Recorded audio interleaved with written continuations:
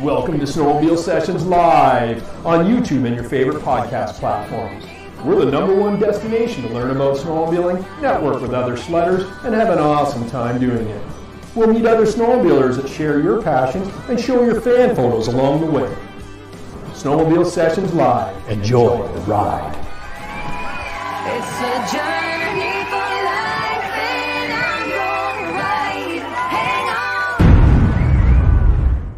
You guys know who this episode's brought to you by. It's by Energy Powersports. They're Oakville's full-line BRP dealer with sales and service to all BRP models and so much more. Check out energypowersports.ca. Also check them out on the YouTube at Energy Powersports. Click that subscribe button. And if you're on the Instagram, give them a follow there as well. I'm going to change these slides up for next week. They're getting kind of stale. It's also brought to you by Fast Trac Snowmobile Traction Products. There's only one thing that a rubber track can't do, and that's penetrate snow, hard snow, and ice. And that's where Fast Trac Snowmobile Traction Products come into play. And if you go on to fasttrac.co, FASTTRAC, there's no K, .co, and use the coupon code SNOW at checkout, you'll get a free toolkit for installing your studs at no extra cost. So that's Fast Trac Snowmobile Traction Products. There we go.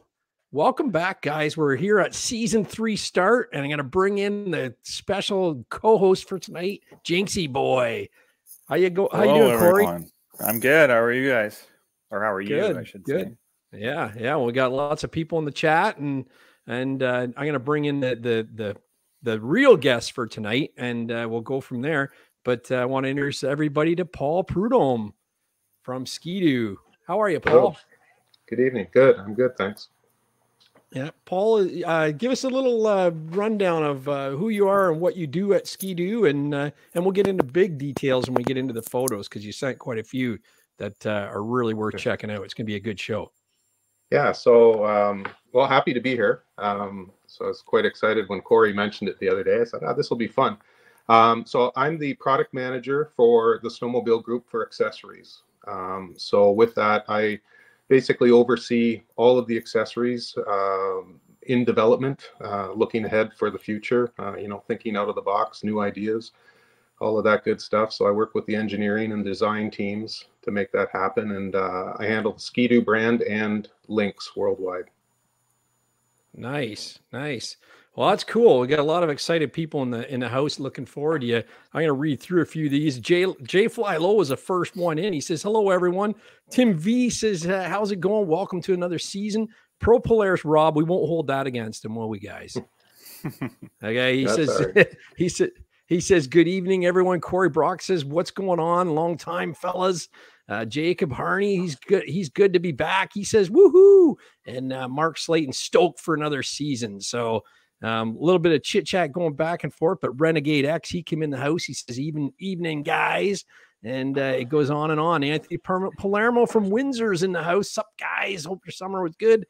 And, Snowstorm, he says, good evening, fellow Sledheads. Corey Brock kicks it off with a super chat.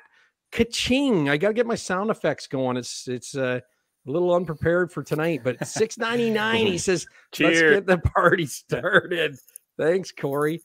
On me, he says tonight. That's great. Appreciate the super chat.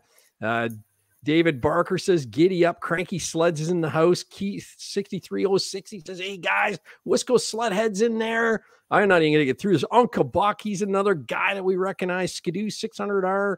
Oh, I'm going to be here all night reading names off. And my son, DP Rock, says, we're back. So I love that. Welcome aboard, Drew. So, yeah. So anyway, it's been a long time coming, and you'll see my co-host is for tonight is Corey Jinks, and I'm going to fill you in on the new format for the show. And it kind of spawned off the last episode we had where I didn't have a co-host, and I just invited everybody that had a link to hop on screen with me, and we had a blast. And I went, you know what? Snowmobile Sessions was always about building a community of riders, and you could see everybody in the chat is there's a lot of friendships have been made through this show, and even myself through new people I've met through doing the podcast, and And I want to open it up so that more people get faces to the name. So you don't have to be famous like Corey Jinks to be a co-host. Well, let's not get carried away here. You know, and that's the thing. We're going to get Wisco Sledheads. There's a guy we haven't seen on screen before. He's going to come on in a few weeks. And Tim, he reached out to me after watching the Slow Bee show and heard the format we're doing. And he said he'd love to join us on screen one day. So it's exciting times. And hey, if you bring a cool guest along like Corey did here, then you step right up to the front of the line. I've always been cool by association. Yeah, there you go. So Corey, you sent us some new pictures and we'll get to them, but how have you been since the last episode and what have you been up to? I'm trying to think, what month was that in, Gary, when we had that? Well, that would have been end of February, early March, maybe early March. Yeah, so I was having a hard time remembering when we were on and what was left over, because I'm pretty sure I was getting into that wrap tour in a day. I don't know if we covered that or not. You did. I think we so. We did, and you had just ridden the 850 XRS Gen 5. Okay, you just had gotten it, but you didn't really. A little bit. Yeah, we will get into that, but I mean, it was the whole wetness rain ride was after the show.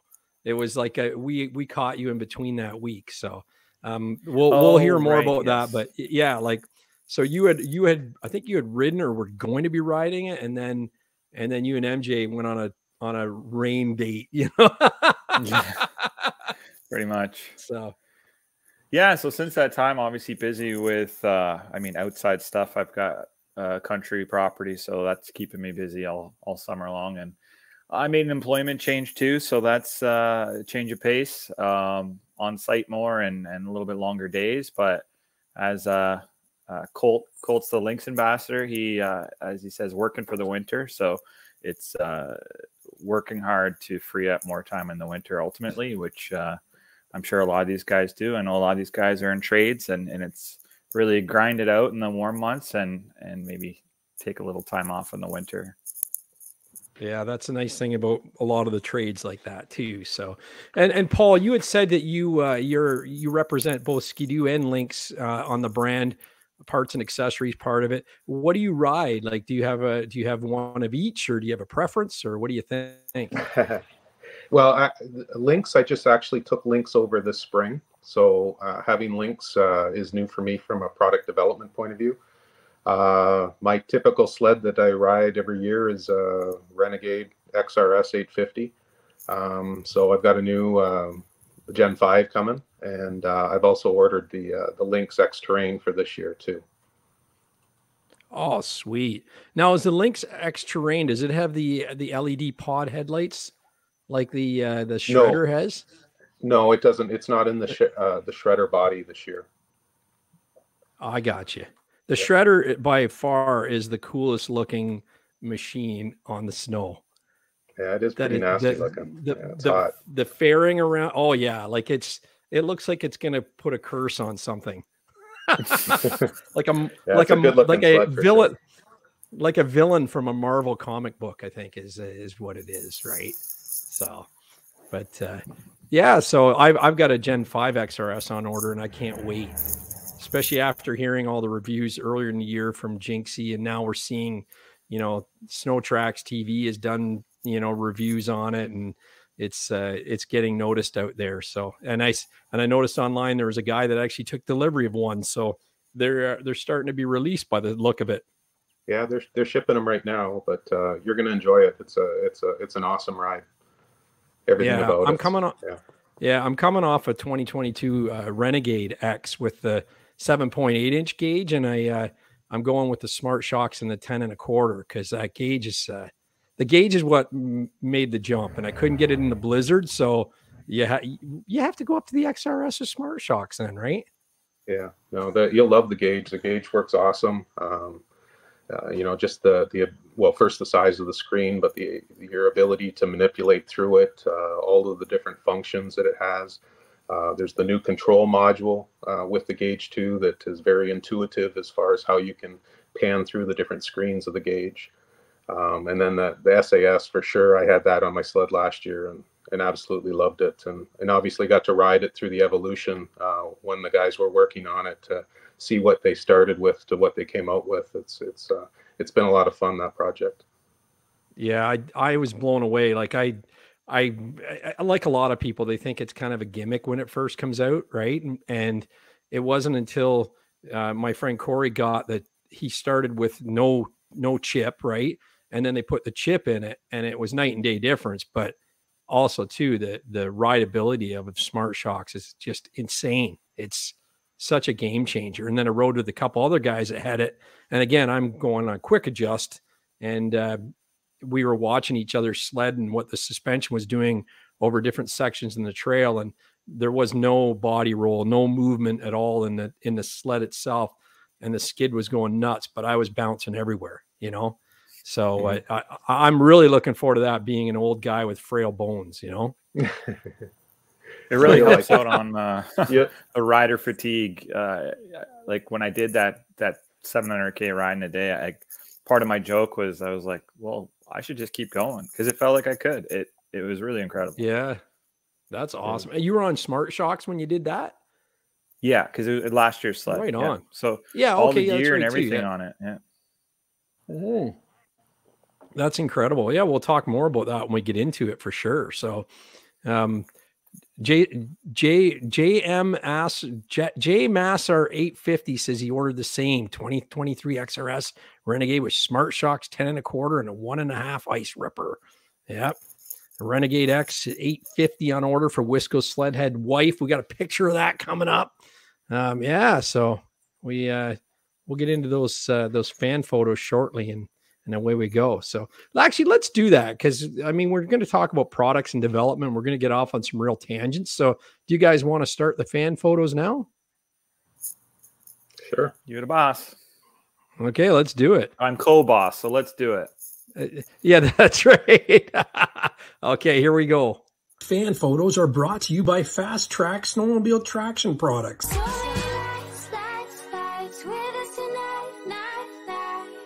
Don't let them go to waste. One moment, one shot. Check out fasttrack.co. And the computer went to sleep, so we're losing it here. Hold on here. We'll get it there. There we go. Where'd you guys go? Hold on. There we go. This is what I want. It's not even your own sign-in name, Gary. No, I'm using the wife's computer. And we all have technical difficulties, eh? There we go. Yeah. We'll get through this yet. I had it all queued up. I'll blame it on Corey's delay in starting that put my computer to sleep. So here we go. But this is what my favorite part about snowmobile sessions is all about, Paul, is a fan photo. So just to start out, this one here is from Corey Brock, and I actually bugged him to send me this. He's too humble, but Corey, he says, here's a pic of the recent award our family won at the District 4 Volunteer Family of the Year for the Ontario Federation of Snowmobile Clubs. And that's a nice award there in the corner. He says last season it was only his second year with the club, the Hillsburg Snow Roamers. And he says it's super important that everybody get out to help and keep our amazing trail system what it is today. Even if it's for a couple hours, every bit helps. Happy new season is among us, and he can't wait to start making some new videos with lots of laughs. Cheers, pal, he says. But he's modest in this, because I've seen pictures on his social media channel, and Corey's family does pitch in at the club events. They're out there selling hot dogs and T-shirts for the club to raise money. And Dallas's son is out there helping at the trail, staking and clean up and everything. So I can't think of a more deserving family to get this award. And that is awesome. I think Corey shows a good example that it doesn't have to be a chore. You could get your family out there and make some fun of it. You know, get the side-by-side out or what have you, and lend a hand. Absolutely. Yeah, exactly. It's we need more families like that. Yeah, and that's the thing is they all love it. And Shannon's the first year rider, and got into snowmobiling last year, and I was lucky to go on a couple trips with them, a couple rides with them, and she's doing really well with it. And I think the son's just going to follow suit. Hopefully he drives a little slower than his dad, though. That's all I can say. And this is from Wisco Sledheads, and he says it's good to be back and in the podcast again. He's gearing up for another winter with lots of new stuff happen this summer. He dabbled into the vintage sled game with a 72 Arctic Cat Panther 340. He built a 40 by 80 garage at the cottage, of course, to add to his obsession with sledding. And he's had late nights in the garage studying sleds and downing bush lights, and patiently waiting for the wife's 23 Renegade X850 to arrive. He said life's good and he's ready to brap. Would love to be on a podcast one of these weeks. Wisco Sledheads, and he's gonna co-host with me one night. But there's his Indy there and his little Panther and some studs right there that he's thrown in. Nice looking job. And there's a shop, beautiful little shop. Nice. I don't think he's got much water on the floor in that, does he, Corey? I can guarantee you it's less than I do. That's for sure. Yeah, I remember those photos. And this is the same thing I got, only with the Smart Shocks and the. Oh no, that's just an X. I got the XRS. So this is my sled from last year in the Gen 5, which is a great machine. You're gonna love that. But man, the black, it looks amazing here. But the pictures this guy was posting this week, of the one that arrived, I just can't stop looking at them. They're just amazing. Amazing, amazing. Do you get involved in the design process of those as well, Paul? Not so much on the vehicle. I get the opportunity to comment on different features. I'm part of the committee that evaluates and recommends. So I'm not afraid to speak up when it comes to some of the design elements, but it's not my main responsibility. Yeah. What do you think is your favorite part of the Gen 5? Like, what do you think is a standout for you? There's a couple things. It's the gauge, number one. Finally, we've got a really nice gauge on the sled. The ergonomics, as far as wind protection that it provides, I really like that. There's with the extra motor mount, there's a lot. The harmonics are better, so less vibration. So overall, it's just a really nice package. And then of course, you can't forget the headlights. So huge improvement with the stock headlights on it.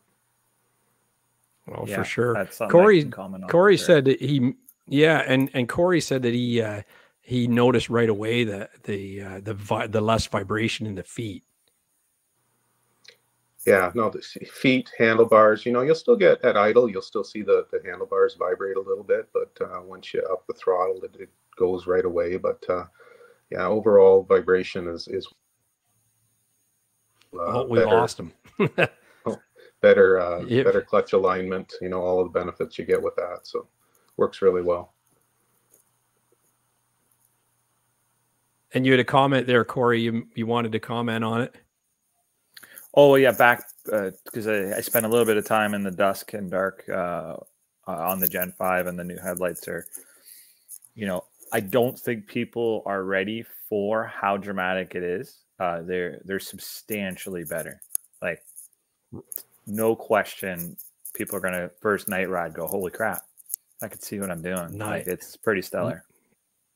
Nice. Well, you know what? If you look at, go ahead, Paul. No, I was just going to say, the stock headlights are amazing, and what's extra cool with it is when you put our accessory lights on it, it's really like you turn the sun back on. It's really incredible as far as how much light that we're able to project from that sled.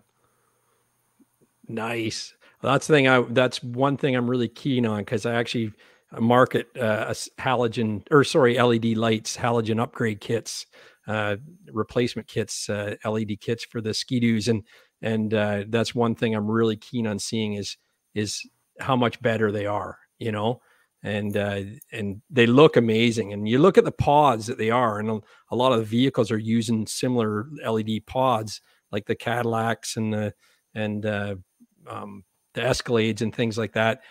And they're super bright. So, I mean, you've got 4 of them in this thing. So it's got to be dynamite. Yeah. And the pods that you're talking about for us, they are automotive quality pods. So it's the same concept from the automotive. Oh, that's great. It'll be awesome. And then Dominator, he says it's been a long, hot summer here in Chicago. He got these picks from a Ski-Doo dealer in Appleton, Wisconsin in the spring. Not sure what this thing is, but it's cool as hell. But it looks like a modified Spider, you know? Have you seen one of these? I've seen them. I forget the name. I think it starts with an M. But I have seen them. It's got Vanderhall on the side. It's almost like a classic, classic like car, isn't it? Yeah. Yeah, it's pretty wild. It's amazing what some people come up with, right? And then this is from Blake P. He said, fan photo tonight from Shining Tree with a face full of snow. Love riding up there. He's rolling in deep, literally, eh? Yeah. He's in for the long tour with the extra fuel on there too. Oh yeah. I like that stacking gas caddy. Is that something you got involved in, Paul? Yeah. Yep. Yeah. The whole gas caddies, the whole Linq system, the attachment system on the back of the vehicle. Right on. What spawned that? Like how did it come about? What spawned it? I think I was out west riding, and we had a different attachment system back in 2013, because I think 2012, I think it was, and we were out west riding in the mountains, and I was following about 7 sleds, and I watched 7 jerry cans fly off in front of me, and I was like, this, and we had a net system, and it was pretty complex, and it was like, well, this isn't any good, so we got to go back to the drawing board here, and basically we came up with the Linq system, a quick release system, and it came out on the Gen 1 Outlander first, and then the following year we introduced it on Ski-Doo. Oh, nice. Yep. Yeah, that is probably the most, I think it's the most widest shared accessory across all manufacturers. You know how many Polaris owners you see add the Linq to their sleds, or the Arctic Cats and that type of thing. So you got to be proud of that. It is pretty cool, obviously, to see the other brands and the consumers choosing our product and seeing them on the back of the sleds for sure. It's neat to see. Yeah. I made a little adapter kit for my Yamaha Wolverine 350 ATV so I can put my Linq bag and Linq gas can on it. Works really good. Yeah. No, with that, because so many people have been doing it, we actually came up with universal mount kits now. So it's a hard plate, and basically there's 2 different versions of it, but ultimately it allows you to use the Linq accessories on anything you want to bolt it to. So whether it's another brand of vehicle, whether you wanted to use it in your garage to get your Linq accessories off the floor, and it's 16-inch center to center, so you can screw it to the studs on your wall or in your trailer. But a really neat way to help organize all of your Linq accessories. And then there's another version of it that say we didn't offer a product, say you were into photography and you had a really expensive camera and you had the nice camera box. Well, you could take it and mount your camera box to this Linq plate, and then be able to have the same functionality when you go out on the trail with your sled to carry your camera with you with a Linq setup. Oh, that's cool. What a great idea. We had one of those plates for an auction item last year in our BRAP Cancer charity auction online, but I don't know whether people realize how flexible that thing was as far as what you can use it for. I think we need to do a contest or something. And I'd be even open to do it with you if you wanted. We could have a fun contest where we see how creative people could get with their Linq plates. Okay, we'll see something interesting, I'm sure. Yeah, just hold on. We lost me here. Hang on. I just got to swap out batteries. It won't take me long. Now who's the prepared one? Yeah, exactly, right? But even to snowball off what Paul was saying, it's super cool what that Linq does in terms of opening doors and storage. Like you see it in trailers, enclosed trailers all the time. To get that stuff up and out of the way and on the side of the trailer, I think that's super cool alone. And to not have to have any additional gear or stuff to do that, you just need the links and brackets and fire it up there. I think that's really cool. Yeah, no, that's I think it's neat. Like, and we got a picture of that plate that we're talking about. So yeah, you let me know what you want to do with the contest. If you want to give one away tonight, we can do that. I've got a randomator we can do, and we can make Corey do some homework, counting numbers and stuff. But yeah, you let me know. Or if you want to have it a long-term thing, we can shout out to send us in pictures of your Linq accessories that you're using today and some creative way to do it. And then we can get you back on to do a pick of the best one, or if we want to do a random draw on it. Yeah, okay. I'll leave that up to you, Paul. Yeah. Okay. Well, let's do that. That's awesome. We love prizes on here. That's for sure. So, yeah. Just seeing who Slowbee's in the house. He says he's got to fill the pockets. He's late from work, so that's his excuse. Needs the money. I was on Slowbee's kind of talking smack with the boys. He's got a little. It's kind of like a podcast, but he pre-records it and we had a lot of fun on there last week. So if you go to Slowbee YouTube, check it out, and you can see me sitting in his backyard with my dog right by the fire. It's a miracle of special effects. So this is from our friend Michael, Sled 519, and he says, this is my son Grant and his new snowcross buddy Theo, fist bumping after their first race of the season last year in Lindsay, Ontario. But check out that wrap. Yeah, that's awesome to see. Little kids getting involved and having a blast. Do you wrap your sleds, Paul, or do you like riding them naked? Not naked, but I wrapped one. I wrapped my 2018. That was the first one I did, just because I wanted to go through the process of trying it myself, since a lot of customers do it. So I wanted to see how hard it was, but it wasn't too bad. The graphics that we offer as far as the wrap kits are very thick and easy to apply, or if you put it on the wrong spot, you can peel it back and reapply it. But I'm typically more of the plain Jane guy when it comes to the sleds. So I like a lot of the stock graphics, and a lot of times what I'll do though is I'll change it up. I'll go to a darker colored Skidoo, say if it was gray, or I like switching the body panels around. If it had black in one area, I may add it to switch it out to yellow or something like that, just so that my sled's a little bit different. But I don't usually do the full wrap setup for sure. Or red skis. Yeah. Well, I had red skis last year, so people were laughing at me, but I thought it was. I think I kind of made a statement. I knew it was me coming. So exactly, that's right. And you know what? If you go over the handlebars and you run yourself over, they won't know what the red skis are or what blood is. So you're good. It covers it up, right? Exactly.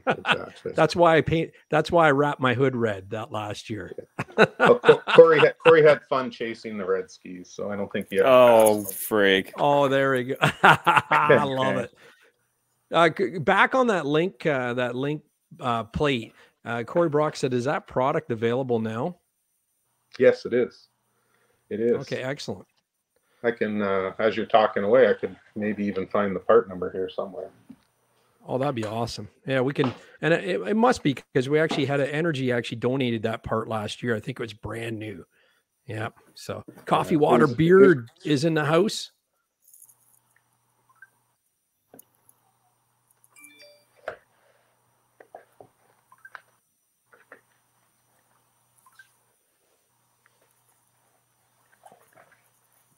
Anyway, we're on to Corey Jinks' picture now. And this must have been your wrap tour in a day trip, right? Do you have some extra highlights of that? Yeah, and I kind of forgot when we had spoken and we had our last episode, so I guess we'll overlap a little bit. We don't have to dive into it too much, but what I can say is for the future is I am going to, now I feel like I kind of have to do it every year. I did it alone to kind of rule out a lot of things to know what it would take. I think I would be willing to take 1 or 2 people with me this year. So I might have to draw straws. So yeah, maybe we can do some sort of, fun thing where we can get some video going, but the part of it is trying to do it in a timely manner too. So that's what kind of is the tricky part. Cause I really did try to from my own marketing side of things and getting all out on my social media and make a video of it. It ended up being really hard, and I pretty much gave up on it halfway through, but I made sure I got photos at certain stop signs and that sort of thing. But it was a cool experience, and I'm sure a lot of people listening that are in the province anyway have done that tour. And whether you do it in a day or 2 days or 3, it's something you should definitely do. Stretch it out over 3 or 4 if you've got a young family and you want to get them out and about. It's a fun ride. So that I can say for people watching in the United States or even that maybe not have heard of it or done it, just give us a rundown of what it is and what the length of the loop is that you're doing here. So in Ontario, there's a provincial park called Algonquin, and an acronym, ride around the park. So it's called the Wrap Tour. So you go around the entire park.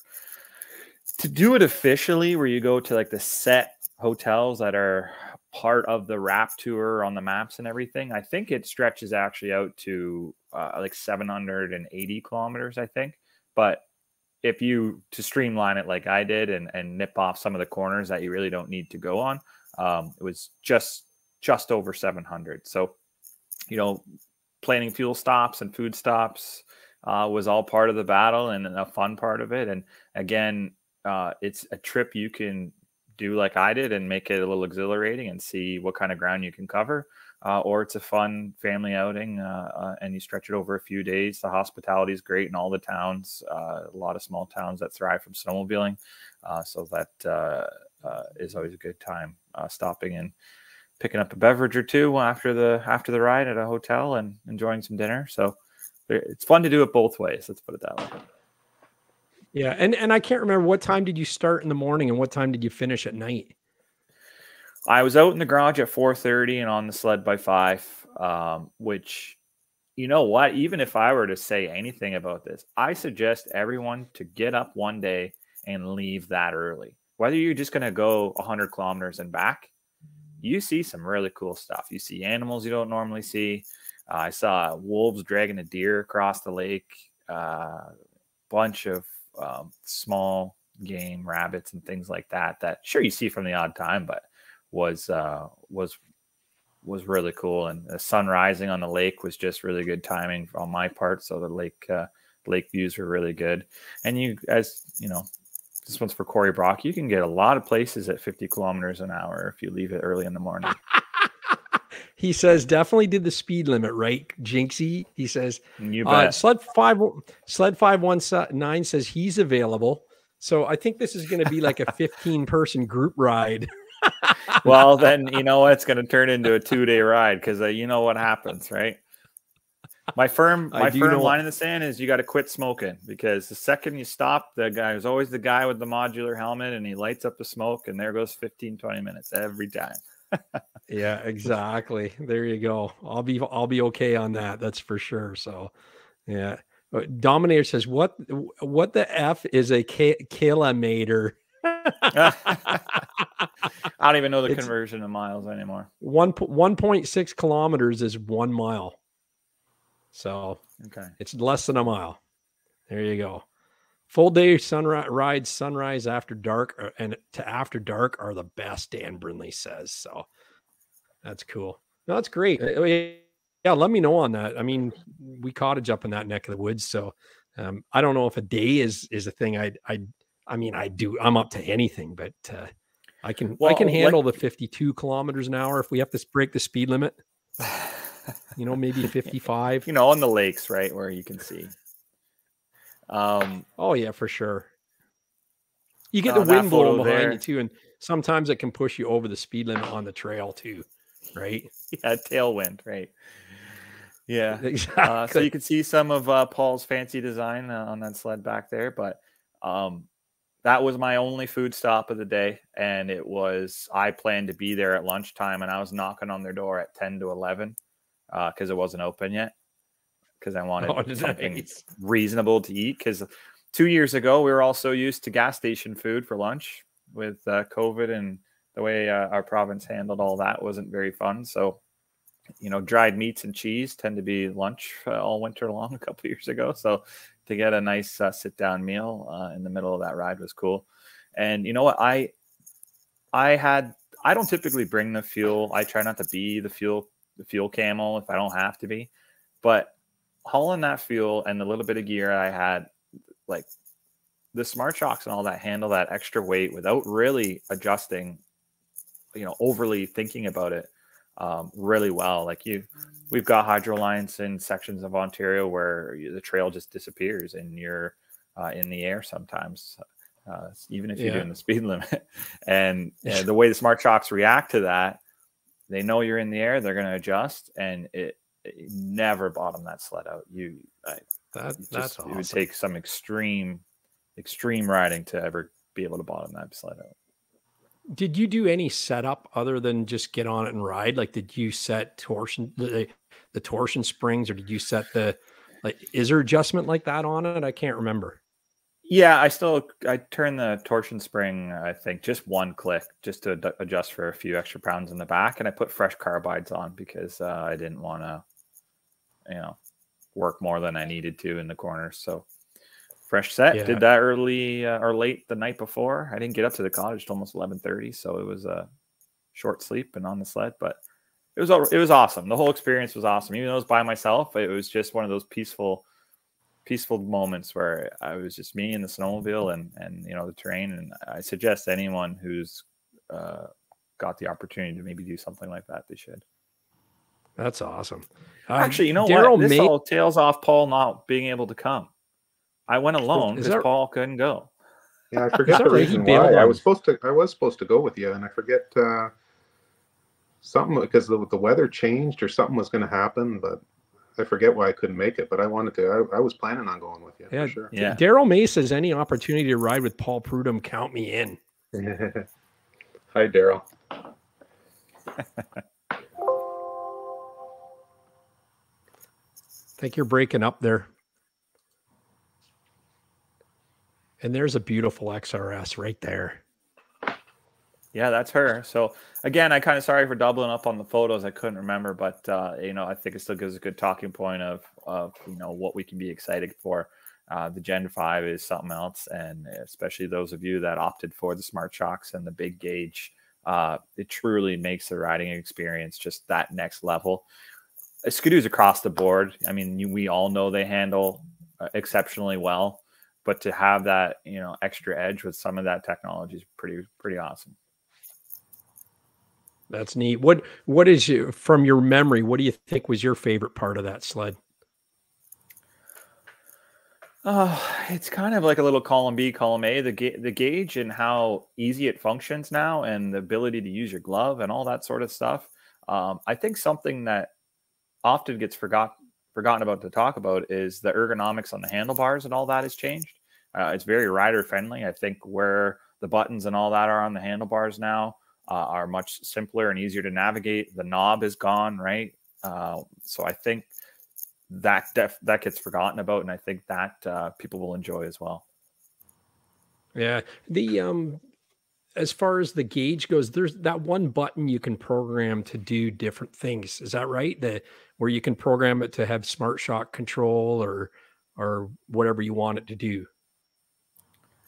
I'm not exactly 100% positive on that. Well, there is in the app selector, there is a way so you can preference, say, your favorite things or the things that you do more often. You can program it in a way so it's like a quick click That's quick right. delay, Yeah. I guess you would say. Yeah. Yeah. I think that's really cool. I can't wait to play around with it. Noble Shit says 467 miles. That's difficult to believe. You sure it wasn't kilometers? I don't think I believe that. It must have been a flat straight. No, that the Rap Tour is not flat and straight. That's for sure. Yeah, windy, twisty. You kind of get everything, which is cool. And I think that's why it's such a sought after ride. People enjoy doing it because especially if you split it up over a couple of days, each day is something a little different. There are some rail beds coming out of a few towns, but and that's not my style, not my favorite trails. But when you split it all up, then you can take a little bit of everything. The Titan twisties are my favorite for sure, and and I think what's cool about the Rap is there's no bailout. Once you're halfway around, you're just gonna go the other halfway anyway. So, for anyone that you can't cheat. So my ride, let's put it this way, you couldn't cheat. You had to go around or you did. Yeah, it wouldn't be good to go through the park at that point. No, yeah, no. Very, very off limits to snowmobiles. So what are we looking at here? We got a garage photo of fire burning in the corner, and Well, you would I mentioned something or asked what's been taking up my time, and I've got I think a few renos I had sent you. So the garage, anyone that kind of knows my background, I bought an old family farm, and it's just old. So put a new floor. You'll see a new floor in there in that photo. So things should stay dry now. I did some tile draining around it. But anyway, the picture's just for a talking sense where it started. It's going to be insulated soon. The TV is just on a workbench right now, but it'll have a TV area and all that. And I'm excited because the whole left bay, I don't ever care to put vehicles in there because I got a large barn for that stuff. So nice. There'll be a whole work bay for sleds and what have you, seasonal power sports, and I'm excited for that. So the wood stove is the most key thing, though. That had to go in. It is right away. It is. Now, what do you got on the TV there? That is by chance a football game that happened to be on. Not gonna lie, I'm not a football guy. Yeah, but I think it's the Chiefs playing the Bucks, Paul, if I remember. I think it was like last night. See, Paul, this is where Jinxie got busted last time he was on the show for. Paul Jinxie, he puts on football when his wife's around because he doesn't want to show his wife what he's really watching. He's watching out in the garage. Yeah, and here it is right here. Yeah. He's got the MUDBRATS YouTube on. Toothless Bullwinkle. That's what he's really watching. She walks in and he quickly flips the channel. So, a lot of people would rather say they watch like ballerinas or, America's Got Talent than say they watch MUDBRATS in public, Yeah. So Corey Brock says, where does Paul like to ride and where are you from? I'm from Southern Ontario, but I grew up in Southern Ontario. But with work, I've been all over. So I've been in Wisconsin, Vermont, up in Quebec, and then I'm in New York actually right now. So all over the place. I've had a chance to ride pretty much all over the world, in Europe, Russia, all out Western Canada, US. Most of the riding that I do right now is up Kearney way, Kearney, Ontario. But between there and in Quebec is where most of the riding I do right now. Sweet. And there's the farmhouse again. Yeah. So the whole deck and that house is built. So the house, I'm actually in the grand. I'm in that glassed-in porch right now. I had it all set up nicely in the garage there in the previous photo, but my hotspot on my phone wasn't doing the trick for my iPad. So hence the difficulties. I had to literally run into the house and I set up out here where it's cold.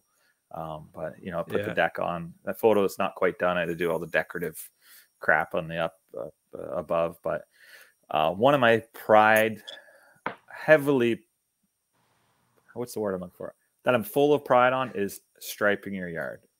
You got to have a nice yard. Jay Harley boy just says, wow, who's the grass master? Yeah, I appreciate that. That actually is probably the nicest thing you could have said. Yeah. So I have 40-acre place, and I cut probably close to 8 acres with a finish mower like that. So it's a love-hate relationship, but it's you got to have nice grass. Nice. And ka-ching, Dustin Ingram comes back with a 5-pounder. He says, hello, boys, ready for a new season. And he says, Polaris #1, broken down, #skanoos, LOL. Paul, this guy, he gives it to us every week. You know, he's there with the Polaris jabs. That's all right. That's what makes the sport fun. So it does, for sure. For sure. And I mean, I heard they're coming out with a line of fire retardant snowmobile gear. So you might be okay, Dustin, after all. Yeah, we're worried about flotation tech. They're worried about fire retardant tech. Yeah. Hey, Dustin, maybe keep it for the Polaris gas tank part you need, Corey Brock says. Yeah. All right. We could go all day on that one there. So, Dominator, he loves the grass lines too. He does the same thing. Yeah. Tim V's got it. He said he'd rather push a Ski-Doo than ride a Polaris. That's going to go on for a while, I think, in the chat. And here we go. The Corey Jinks, the McCormick ambassador here. Yeah. So that, again, we recently had the local fair. So I was in the parade and I pulled the antique class, the tractor. So I helped my uncle restore that tractor when I was just a little kid. So that was something that I was excited to do this year. And, you know, you get so used to filling up weekend after weekend after weekend in the winter and weekdays with snowmobiling that, you know, when the season ends, you're like, whew, finally got a break. But then you just fill that with chores and stuff like that. So the fair was something that was cool to look forward to and something fun. That's neat. Is pulling, like tractor pulling, harder on an old vehicle like that? Like, is it hard for the vehicle? I mean,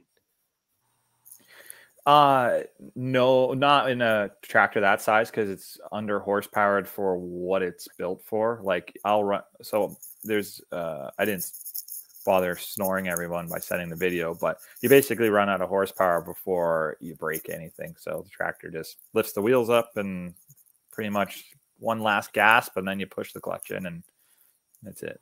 But it is fun though. That's cool. And did you get out in your truck much this year? That you had sent pictures of that last year, and it was pretty awesome. Yeah. So I have a 72 C10. My wife and I, throughout the summer, I mean, it's been a busy summer with Charlotte now. She was obviously in her younger months at the beginning of the summer. So she just turned 1 last week. But we use it basically for an excuse to go out for dinner once a week. We go to cruise night in any given local town, and we'll go out for dinner and park the truck and make it an evening thing. Oh, that's pretty cool. Fun times. And this is also the fall fair. Corey Drink's dad of the baby. Did she get baby of the year? So she won the cutest baby in her class. I had something to do with that, so that's pretty cool. Sweet. And then they gave me a mock award. They said, dad of the show, because I was the only one that had registered. Only dad that had registered a baby. Oh, that's cool. That's nice of you to do that, right? Sled 519 says, "Hey Paul, any insight on when us 2022 owners are supposed to get our desk posts?" It's a good question. I actually just texted my kid today because he's at a dealership asking him if he's got any desk posts. So I haven't heard. Desk posts they're still a struggle as far as getting the ones with the chip. I know that we've been offering to people as a temporary fix for added security. There's a lock that can go over the desk post, so that is available at the dealership if you go and ask. Oh, sweet. Is that something they give you as a free upgrade, or is that something you you buy just to get you through, and you can use it afterwards as well? No, I believe the dealers have been giving them out. Oh, nice. Good to know. And then what are we looking at here, Corey? Well, the joke is that Charlotte got a new snowmobile that Emma gets to ride. So my wife bought herself a Renegade 850. She's pretty pumped for this year. And actually, I talked to her because it's a used machine. It's a 17, whereas the white with the orange, the adrenaline. So she pulled all the orange off and changed it to white and blue. So she put the white adventure bumper and the blue, like none of it's changed in the photo yet, but the blue handguards and the blue rails and stuff like that. So I said, well, I know a guy that could probably set you up with some blue decals. But yeah, you let me know and I'll help you out for sure. So I'll be bugging you if she decides to. Right now she's content. But. Yeah. So I think you thought I lived up north, but I just cottage up north. I live the other side of Brantford from you, so I'm not too far away. Right. Yeah. No, I think I knew that. Yeah. So yeah, we'll chat about that. That's awesome. And this is great. You're with two legends here. Oh yeah. So total fanboy moment. I even apologized to Blair. So this is at Heydays just a few weeks ago. Paul was there too. And you know, I've had the opportunity to meet Carl quite a few times. So the fanboy is worn off with Carl, but I made that joke to him like, hey Carl, sorry to interrupt, but I got to get a photo with Blair. I guess you can be in it too if you want. So, you know, everyone that hasn't lived in a hole over the last 20 years, right? 20 years of the Rev, especially we were wearing our shirts. You could just see it in Cooster there. So we wore shirts 20 years of the Rev, you know, and Blair really showed what that machine was capable of on the racetrack. And if you were a young kid that was into snowmobiling, like you just fell in love with how Blair rode and what he did for the sport. So it was really cool to meet him and spend a few minutes chatting with him, which is really cool. Yeah, I heard he's coming to the Toronto Snowmobile show too. He was on this podcast in our first season, and what a great guy. You know, he's so humble and so knowledgeable about the sport, and I'm really looking forward to actually shaking his hand, you know. Yeah, and super nice dude. Totally humble, like just willing to talk about whatever you want to talk about, even if it's not even a snowmobile. But you know, everyone, yeah, you know, your first words to him are, man, I was a huge fan, and then you go on and you carry on to something else. But he's willing to talk about whatever you want. That's neat. That's neat. And Carl Cooster, when are we going to get him on this podcast? Paul, hook it up. Yeah, that might be a Paul favor versus me, I think.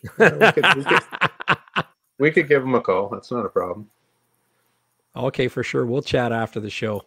I'd love to, I think I have emailed him, but you know, it kind of hits junk more than it doesn't when you're talking to guys of that caliber. He's being around those guys. Oh, sorry, Paul. Go ahead. Oh, I was just gonna say he's on the go all the time. Like he's always got something happening. So he is a tough one to get a hold of. That's for sure. But being around guys like Cooster or even Paul, they're just a unbelievable amount of knowledge of snowmobiles that stray way back. Like it doesn't matter what year you're talking about. They just have this, you know, dictionary of knowledge about jetting stuff and old carbs and milling heads down and all the fun old stuff they used to do to wind them up a little. And when, you know, when Carl is talking, it's just, he's got such a demeanor about him that you just can't help but just sit and listen like a little kid, because you're about to learn something cool. So he is a pretty rad guy to be around. And Paul, I bug all the time because as you know, you're probably familiar with the Nutcracker race in Kearney at the end of March, third week of March. Yeah. So Paul doesn't know it, but well, he's gonna know it. He's dropping off a sled that's gonna be the future sled that beats him. So right on. that maybe we'll talk about that later in the year or get on again, because that's gonna be a fun time.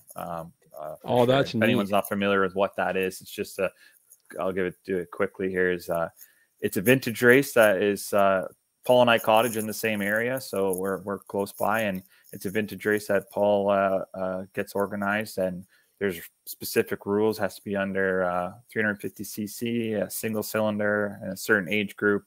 I already asked them no boost, so it rules out some tricks up my sleeve, but it's you're mostly out there just the camaraderie of snowmobiling and the old vintage stuff. No one hates a vintage snowmobile. It's going to be a good time.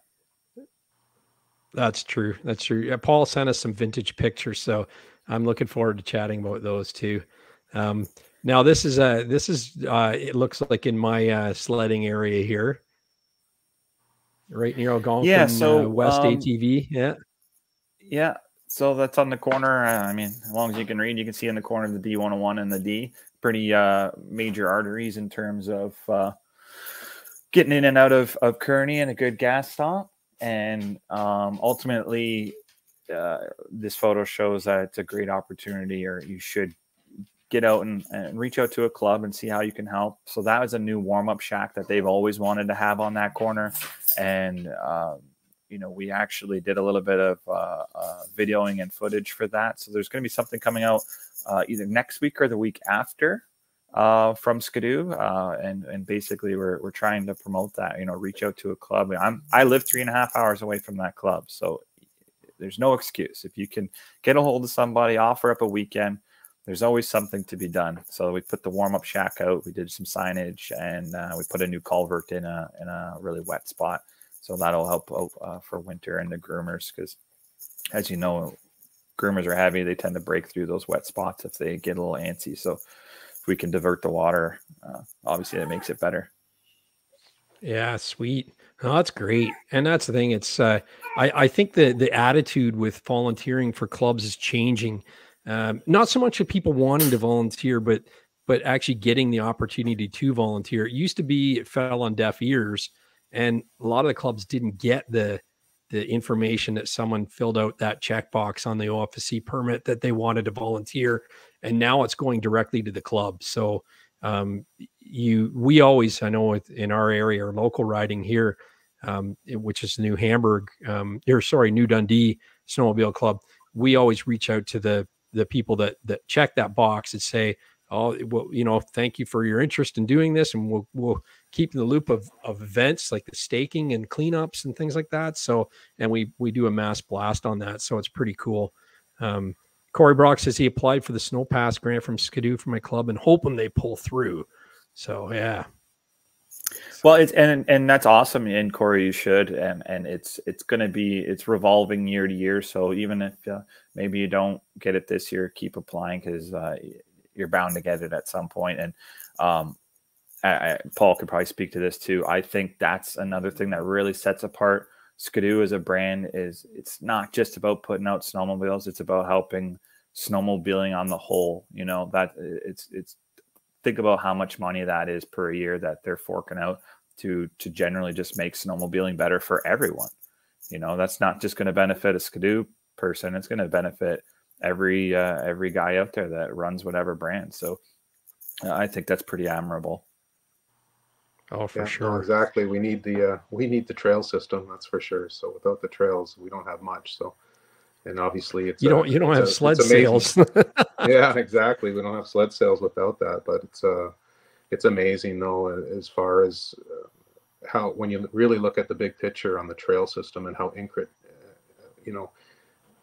vast it is, I guess you could say, and yet majority of it's all volunteers, you know, so continued support is needed and well welcomed. Nice. Yeah, I love the fact that Skidoo offers the opportunity for the grants. So there you go. Well, now we're going to get into some of the Paul's submissions here tonight, and we talked earlier that he's been an innovator for a lot of the cool parts and accessories from Skidoo, and this is one of my favorites that I installed last year, and it's the elinq. Yeah, that was a fun project. It was my job really, it falls around kind of understanding what irritates people, you know, as far as you know, what frustrates them with their ride. And I ride a lot. I do about 6,000 kilometers a year. Kilometers. Kilometers. So what's that, about 4,500 miles a year? And yeah, so switching, I switched to electric visor going back a few years ago, and I got so frustrated with the cord, you know, and the thing breaking off, or I forget about it and I jump off the sled and break the tab, and just not trying to manage that extra cord I never found fun. So you know, it kind of stimulated us to think of something new and out of the box. And obviously we had done the oxygen helmet, and we had perfected the magnet system on the back as far as how the cord attaches. And we figured, well, maybe there's something that we can do here. And ultimately we were able to combine the desk cord and the power cord all in one, and come up with a much better solution than what's been out there in the past. Yeah. And Dominator says that elinq makes his life easier when we ride. I think people have to realize that when you can see in the picture the actual the desk cap that basically snaps onto the ball. You have to realize that when you actually snap that onto the desk post, that elinq clicks right in. You don't have to monkey around with, okay, now I've connected the desk key. Now I have to connect the elinq. It's a one-hand operation. As soon as you click that, it goes click into place, and you're off to the races. It's a beautiful idea. Yeah, it's in the reality is I don't think is enough people really realize what it's all about. There's still a lot of people that don't understand what elinq is, and going forward with Gen 5, we've actually simplified the system even more. It's much more compact, lower retail, lower time to install. So 15 minutes to install versus an hour. So a lot of things that we've done to help save money for the consumer and end up with even a better product. But yeah, when you ride with that, it's like you're not even riding with an electric helmet. And you know, I say electric helmet, but you could have anything electric heated on your body that you could plug in and warm up. If you had heated goggles, you could use this too. So it's very versatile as far as supplying power to the body. Yeah, oh, for sure. It's amazing. And again, it's like it works great with the oxygen because you have elinq on both sides of the helmet cord. But if you have a Mission or another heated helmet, that's the elinq is a great accessory because you don't have to worry about plugging and unplugging the RC. And how many times have you seen a buddy with the old style cords get off his sled and walk away, and it's like that cartoon dog getting yanked with the chain, right? It eliminates that totally. Yeah. Or even worse, when it breaks the tab off inside the plug. And you're halfway around the world. Yeah, exactly. Yeah. So yeah, Paul Thorough says elinq's the best thing he's installed on his sled. So Corey said he'll get it for the Gen 5. He didn't personally think it was worth the $200 it was, but I told him it's not a gimmick, man. This thing's amazing. It's so easy. It's so easy. Here we go. Here's the base plate right here. Yeah, and I found that part. I found that part number. So if you want it, it's 860-202-208. There we go. I just put it in the chat so everybody can see it. Part number 860-202-208. And do you know what the retail value is on that? I'll say around $125. It depends if it's Canadian or US, right? So that's not bad around $125. Yep, that's great, and it's got a couple of different mounting points in it too. I can see like their traditional. That's where if you have your own camera bag or whatever, and you want to use the Linq pop-in connectors, right? You can use it there. Yeah, you can bolt the Linq clips to the top. So if you have a traditional, if you have like a fuel can or a bag, you can click that in just as if you did on your 2022 Skidoo. Or you could take that off and you see all the different holes that are throughout the plate itself. That gives you like a drilling template. So if you wanted to add your own box, or like I mentioned earlier, a camera holder, you could then bolt that to the plate. And then depending on what vehicle you were putting on it, there's different tabs also. So say if you were putting on a Polaris or an Arctic Cat, it would have a side type mount to mount the plate. Oh, that's sweet. And in the picture, in the inset picture in the bottom left, is that plate underneath the Linq oil can there? Hard for me to see on that particular one. It could be. It could be. I can't really tell. Yeah. Yeah. No, that's cool. So do you want to do that? How do you want to do this this contest, right, to give away one of these things? Do you want to do a random draw now, or do you want to have people send me in photos of their creative well, we did two use? We could do two things. I could you could give one away now, and I could give you another one, and we could do a follow-up and see. We could have a vote on who's going to be the most creative as far as where they're going to utilize their Linq accessories beyond their snowmobile. Okay, perfect. Perfect. We'll do that. Okay, so here we go. Jinx looks like he's getting up for something here, but we'll I don't know how many. My computer's not plugged in, and it's giving me the "you better friggin' do something quick here, bud" warning. Okay, you get that done, and I'm going to call up a randomizer, and then we'll get Jinxie to count down. There's 60 people in the chat right now, and so we'll count down. We'll do a random draw from 1 to 60, and then we'll get Jinxie to count down from the top of who wins this thing. Does that sound fair? That works. It's easy for you and me, Paul. He's going to have to do all the work on this thing. We'll wait till he gets back, and we'll tell him the bad news.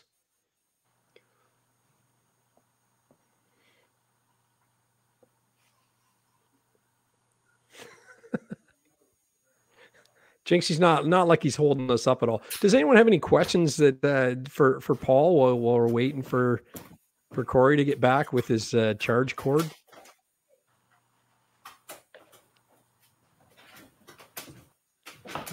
Pro Polaris Rob asked me if I'm going to have a booth at the Toronto show. I'll be in the Energy Powersports booth on Saturday. I'm going to do some lives from that all day long, so it'll be pretty good. Hey, welcome back, Corey. Yeah, good news. I found an extension cord from like 1950, so we're good. That's a problem when you probably spent like hours getting set up in the garage, and then your technology didn't work, and it's like now you have to move, and everything's out there still. I had it dialed. I had a light shining. It was like a set, a Hollywood set. It was all mint. And then when I signed on, because I had enough connection that when I was just sitting in queue by myself, sound, audio, everything worked mint. And then as soon as I came into the room with you guys, then all of a sudden it was stuttery. I couldn't hear you, and I was like, "Oh boy." Yeah, I seen you stuttering there. So listen, there's 66 people in the chat. Okay, so I'm going to do a random number between 1 and 66. I'm going to tell you the number, and I want you to start. Have you got the chats open on your computer there, Corey? I do. Yeah. Okay, so when I give you the number, count down from the top, but don't count down 60. Like if there's repeats, like count down the unique names. So if I'm looking here, I got Tim V commenting twice in a row. That's only one, right? You're going to skip any of the duplicates. Holy cow! How am I supposed to? I know. I'm on an iPad here, so let me see. I know. I can help you. I'll do it. Okay. I'll do the generate, and then you got to give me a bit to count down through the names, okay? Unless it's like 2 or 3. So a random number between 1 and 66, I'm hitting the generator, and it's 21. So we're just going to go through here, and we'll do it. We can do this together, I think. So we got what? Just Fly, Tim V, Pro Polaris, Corey, Jacob, Mark.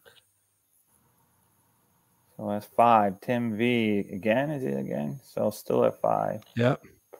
Oh, it's gonna be hard to keep track of who's. I got it. I got it.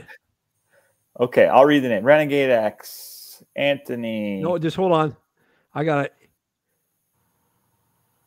Okay, I already Snow got him. STM, David Barker, Cranky Sleds, Keith, I think Wisco it's Rob Sledheads. Overholt. I think Uncle I've got Buck. Rob Overholt. How far? We'll give it to Rob Overholt. All right. That's what I got at 21 with no repeats. 21's past how many Close fingers enough. I have. Congratulations. I know. You don't take your pants off on this account. I think we figured it out. Rob Overholt, congratulations. You won the Linq base plate. Is that what it's called? The Linq? Universal base plate. That accessory. Universal base plate. And we'll send me an email, fanphoto at mudbrats.com. I'll get your address and Paul will send that out to you right away. Or at some point between now and, 2027, let's say. Yeah, it's in stock. We'll get it out. Oh, that's perfect. Yeah, the congrats, Rob. The Coffee Water Beer says the boys are stressing. Oh, that was too much homework for us there. And then what we'll do is we're going to have you guys send in fan photos of your creative Linq usage. It doesn't matter. You don't have to be on a Skidoo. It could be your creative use Linq on your ATV, on your Polaris snowmobile, on your Arctic Cat, on your Yamaha. If you're using Linq, show us something really creative that you actually are using your Linq for, and then we'll give away another one of these things. Pretty cool. Thank you so much, Paul. We really appreciate that. That's awesome. And if one was to kind of find their way to me, I'm sure that could be arranged. Not a problem. This is another genius. The Linq accessories are like the Wile E. Coyote, accessories of the world. And this is another genius one, is the Linq adjustable windshield. Yeah, it's and right, we've got two versions of it. So we've got a low to medium and a medium to high. And I might be thinking we might even have a high to an ultra high. Yeah, it has about 3 to 4 inches of movement. And when you're out riding, typically like when Corey leaves at 4:30 in the morning, it's going to be a lot colder than 2 in the afternoon. So just flip the lever and give it a pull, and you're up in the taller position. And as the day warms up, just pull the lever out and slide it down and get a little bit more of that warmer air around you. So it works really well. That's neat. What kind of snowmobilers? When we were younger was looking cool, not having a windshield. But man, I think as you get a little more mature, you realize how much nicer it is to be out of the wind. It's nice to see that you're maturing, Corey, because I remember seeing you just with a little bikini windshield on all of your stuff. But man, it did look cool. It looked cool, yeah. Or cold. Well, that's the thing. It's cold. They do go down. The one I seen at the dealership, it actually went down pretty low. So it's and then it actually extends a few inches, like maybe 4 inches, I think it was. It went higher, which is kind of neat. So it does have kind of a sporty look. What do you think who's the buyer for this? Like, what kind of sled do you think someone that uses this windshield would be riding? Well, it depends. It's you see it all over. You see people with just like an adrenaline. To even myself on my XRS. I enjoy it just because the temperature changes, and I wear a lot of the lightweight gear. So just the Sympatex, and I use a lot of the different layering system. And even with that, sometimes when the temperature starts to drop, it's so nice just to flip the lever and add that extra protection for you. So all users could benefit from this type of windshield. Nice. I think it's neat because different height riders as well. Like I found that I got a lot of wind blowing at me on the Renegade stock windshield. Where if I put the bikini windshield on the blade, the wind hit me in the chest, not my face. So it was it was a more comfortable ride. So this gives you the ability of having the adjustable height to get the wind off of you, you know, Yeah, as opposed it's a to one or the other, you know? yeah, it's a very good point too, because there's no you know, fixed adjustment on it. You could slide it anywhere between, say, those 3.5 inches as height. So exactly, if you want it to hit you more in the chest versus, say, right in the helmet, you know, you can dial that in to get kind of that perfect height / fit for the rider. Absolutely. Great idea there. Very clever. This I is see by far Dominator's my comment. favorite. What's he say? Ladies and children, or windshields are for ladies? Listen, I don't I don't rock a big windshield, let's be clear, but to have the low windshield on over a long ride when it's frigid out, it just makes the difference. So it is what it is. Yeah. I don't know if it's Michael being older Milner's with you. Yeah, I don't know if it's being older or smarter, but I've got a whole selection of windshields in the garage. So depending on what the temperature is going to be, I'll put the different one on. But riding in northern Quebec, especially this winter and end of January, I actually even put the ultra high on because it was cold. So my body appreciated the wind protection at that point. Yeah, nice. Michael Milner's with you. He likes the tall windshields. He says maybe he's just getting old. Yeah. It's all about staying warm, getting the wind off you, right? The cold will ruin a ride fast. And then we got the oxygen helmet here. Yeah, that was I would say that's probably one of my favorite helmets. That's when I had I was in the clothing group. So that was the last project I did for clothing. And but it was a kind of a personal pet peeve thing of mine to want to dramatically improve the helmet and the experience that you get, and everything from the vision to warmth to sound deadening to lightweight. You know, those were all kind of the main things around what that helmet was all about. And I think overall we've had really good success with it so far. Yeah, it's a great helmet. You know, the best part of mine I love is the light right here. Mm-hmm. Yeah, having that integrated light, the LED light. Yeah. Have you tried the carbon version? No, I have. Oh, I had one in my hands. It's super light, but I don't find the weight of mine overly horrible. You know. So, Yeah. And it would be a shame for me to get a carbon because I don't know whether you've seen my helmet or not, but hang on.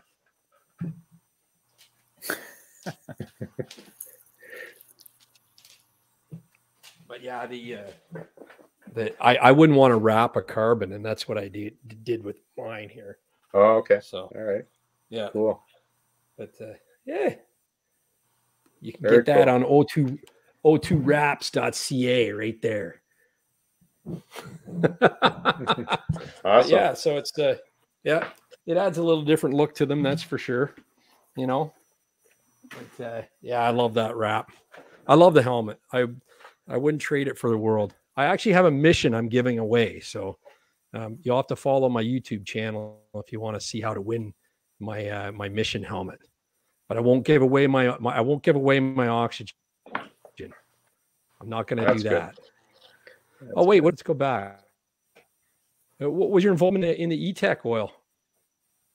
Well, E-Tech and prior, but I was involved in starting the whole XPS brand. So in the past, obviously, we were basically a Ski-Doo and a Sea-Doo company. So we had Sea-Doo oil and Ski-Doo oil, and then there was Bombardier oil, and then obviously we had Bombardier ATVs, which switched to Can-Am, and you know the brands were evolving dramatically, and you know it was kind of like come up with a solution for one brand that fits all of our product lines. So we could build upon that brand instead of all of the different segmentation that we had in the past. So XPS is becoming more and more popular as a brand, and we've expanded it too. into cleaners, you know, all types of transmission oils, hydraulics, oil, you name it. We have an oil or a lubricant when it comes to XPS. And obviously E-Tech is a very unique engine compared to other manufacturers. So that motor has a different appetite for oil than traditional oil. So it was very interesting. I obviously I don't work on the engineering side for the guys that put in all of the hours that they do to develop this stuff, but it was a pretty neat process to watch the evolution of where this oil started and where it is now. You know, throughout the entire development of the E-Tech engines, even before it was introduced, or the 600 E-Tech was introduced, to even now, the oil continues to evolve to, you know, meet the new demands with the turbo version, et cetera, et cetera. Yeah, nice. Well, that's the thing. It's I can't believe some of the products you have, like that degreaser. I don't know what's in it, but it's magic, man. It's the XPS degreaser. If anybody hasn't tried it, go to your local dealer or order it online and grab it, because it's amazing. It's better than super clean. It smells really good. And it'll clean up your sled better than new, really well. Yeah. And I've used the clutch cleaner too, and it works dynamite. Yeah. Yeah. So, and that's the unique thing too with all of our stuff, whether it goes in your engine or it goes on the bodywork of the sled. It's not something that we just take someone else's product and put our name on it. This stuff literally goes through thousands of hours of testing and validation. So if you can imagine, and you can imagine all of the different types of plastics and stuff that we've had. So that degreaser, the testing that went into that to ensure that someone's not going to spray it on their vehicle and it's going to cause premature fading or anything like that, or cracking, or making the brittle or the plastics harder. So it's quite the process that we have to go through with all of those products that we introduce. Yeah. Oh, it shows, because they really do work. You know, they really do. That degreaser is something else. Like I am a huge fan of that stuff. It works so good. Yeah. Dave Nerona turned me on to it, and it was like, I've probably bought 3 or 4 bottles of it since. It's just like, it's crazy how good that degreaser really is. Well, we have the big jugs of it too. So yeah. Oh, nice. I'll have to get that. Now, did you see this XPS product that John Luke from Energy Powersports had? We got the XPS maple syrup. Maple syrup. Yeah, I did actually. I saw one of his ads with that on. I haven't tested that out, so he may have to send me some to test to make sure it goes through the proper validation. It's quite good. You know what? When we ride together, I'll bring you up a bottle. How's that? Sounds great. It's really good. He had dealers when he launched that, because that was giveaways we did for him for people that spring ordered, and other dealers got wind of it and were calling him and asking what the part number was in the catalog to order it. That's good. But yeah, so John Luke actually showed me this product in the store the one day, and I thought it was really clever. And it's ice fishing sleigh. Yeah, the Linq sleigh. So, you know, we had sleighs way back in the 60s and 70s, and we kind of got out of it. And but you know, we saw a need as far as you know, and there's a lot of aftermarket companies making various sleighs out there. So we figured that we could again address different consumer irritants and make something better. So a bunch of cool things with this sleigh is that it has throughout it the ability to attach our Linq system. So on the top hoods, multiple spots to attach bags or fuel cans, etc. And then within the lower body of it too, there's additional spots to lock and secure anything that you're carrying, so it's not going to be rolling all over the place. So a lot more ability to say store more in a somewhat smaller compact sleigh. Yeah, nice. So, and it's quite roomy. Like when you say compact, it's not small. It's got a lot of room inside that thing. Yeah, it does. There's a lot of room in it, and it's very well organized in the sense if you want to put dividers in it, so you could take a cutout plywood dividers to segment what you want to put in it. So, lots of space inside, lots of additional space on the outside. A lot of neat little features. So you actually have the ability that if you want it to steer even better, the same carbides that you use on your pilot skis. Actually, you can put I think it's four or six sets of carbides that you can actually install on the bottom base of this, so it'll track better. Obviously, you've got the two different doors, so easy access as far as front and back. But overall, really nice, durable sleigh, and it tracks very well behind the sled. Well, Corey, Jinks fit in it if we want to take him around the wrap in a day. Yeah, I was actually just thinking that Corey would fit in that, so that might be a fun experiment to take him on the wrap in that. Hey, listen, a bottle of Fireball and I'd make him wear one of those and an open-faced vintage Ski-Doo helmet. That's what you need. Yeah. Yeah, Roost Nation. That's what that is. And yeah, nice. Here's the Linq 1+1, or is it just the +1 seat, or is it 1+1? 1+1. So this seat originally started, obviously, when we worked on the Rev 20 years ago. That was the first sled out there too that not only innovative as far as the forward driving, but the ability to easily click on an additional seat for a passenger. So this system has evolved over time. In the case of just clicking on a passenger on the Gen 4 and Gen 3 versions, we actually went to a more of a because it was so easy to replace the driver's seat. So just unclick the driver's seat, and then you've got the optimal setup for both driver and passenger, and then click in the backrest and the handguards.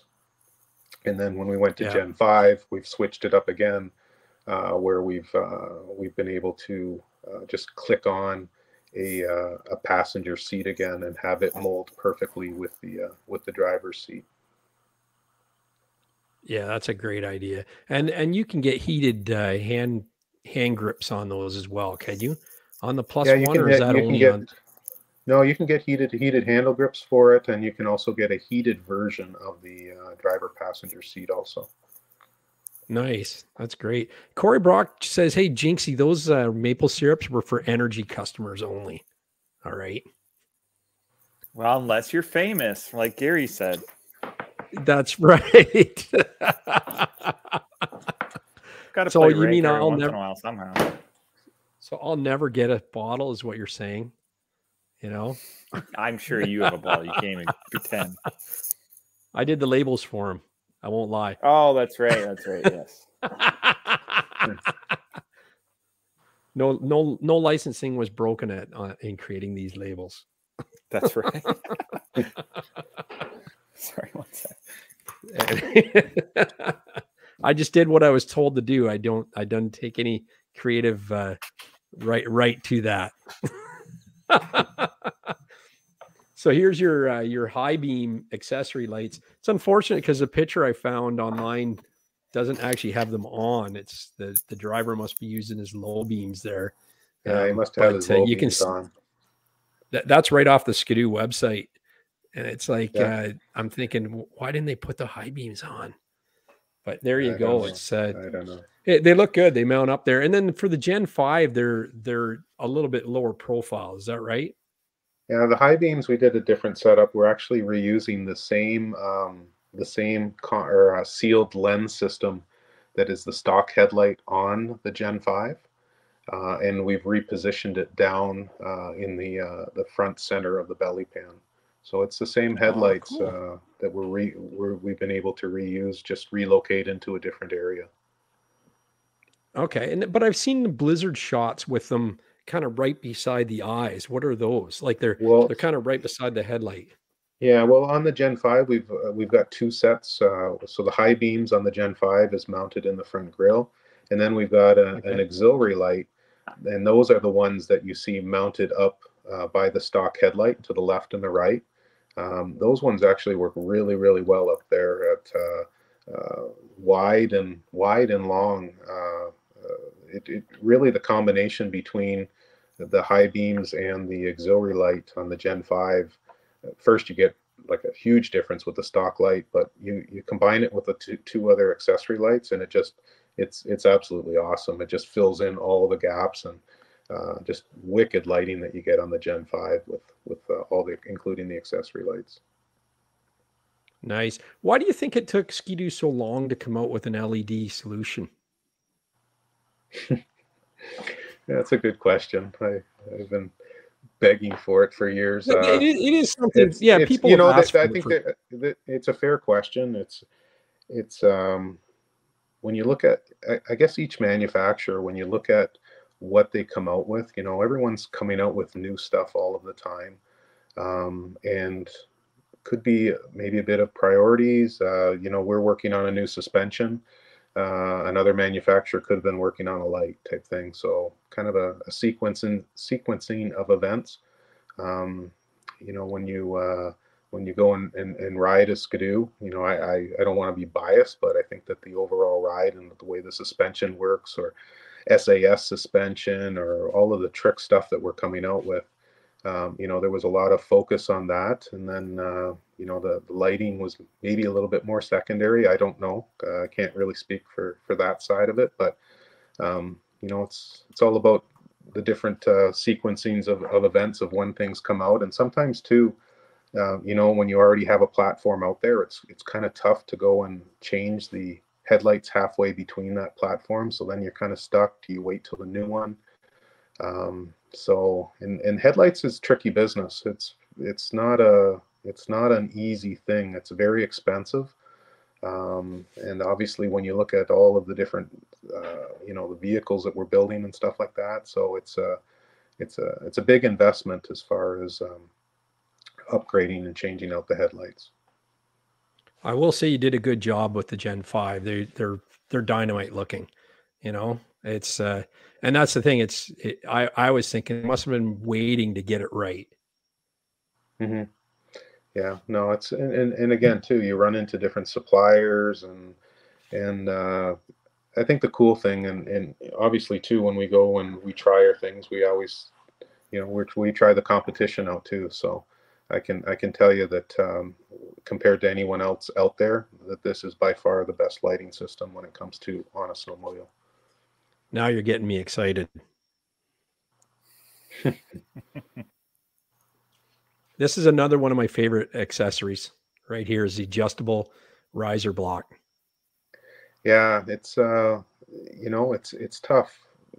Like you mentioned earlier in the show when it came to the windshield, and we're all different body sizes and heights and stuff like that. And, you know, and then some of us prefer sitting down, or even as the day changes or the terrain changes, or you go a little bit off trail, or you want to stand up ride, just with the little flick of the lever there, you can go and instantly change the height of your bars. So you can really customize it and to your liking, and or fine tune it as the day and the trails go on.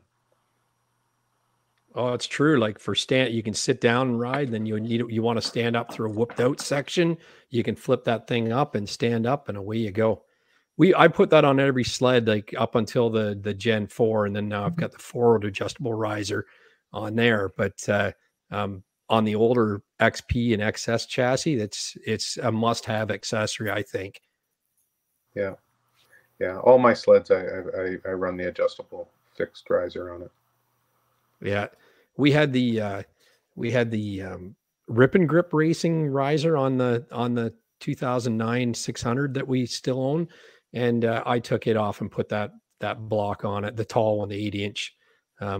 Can't beat it, that's for sure. Yeah.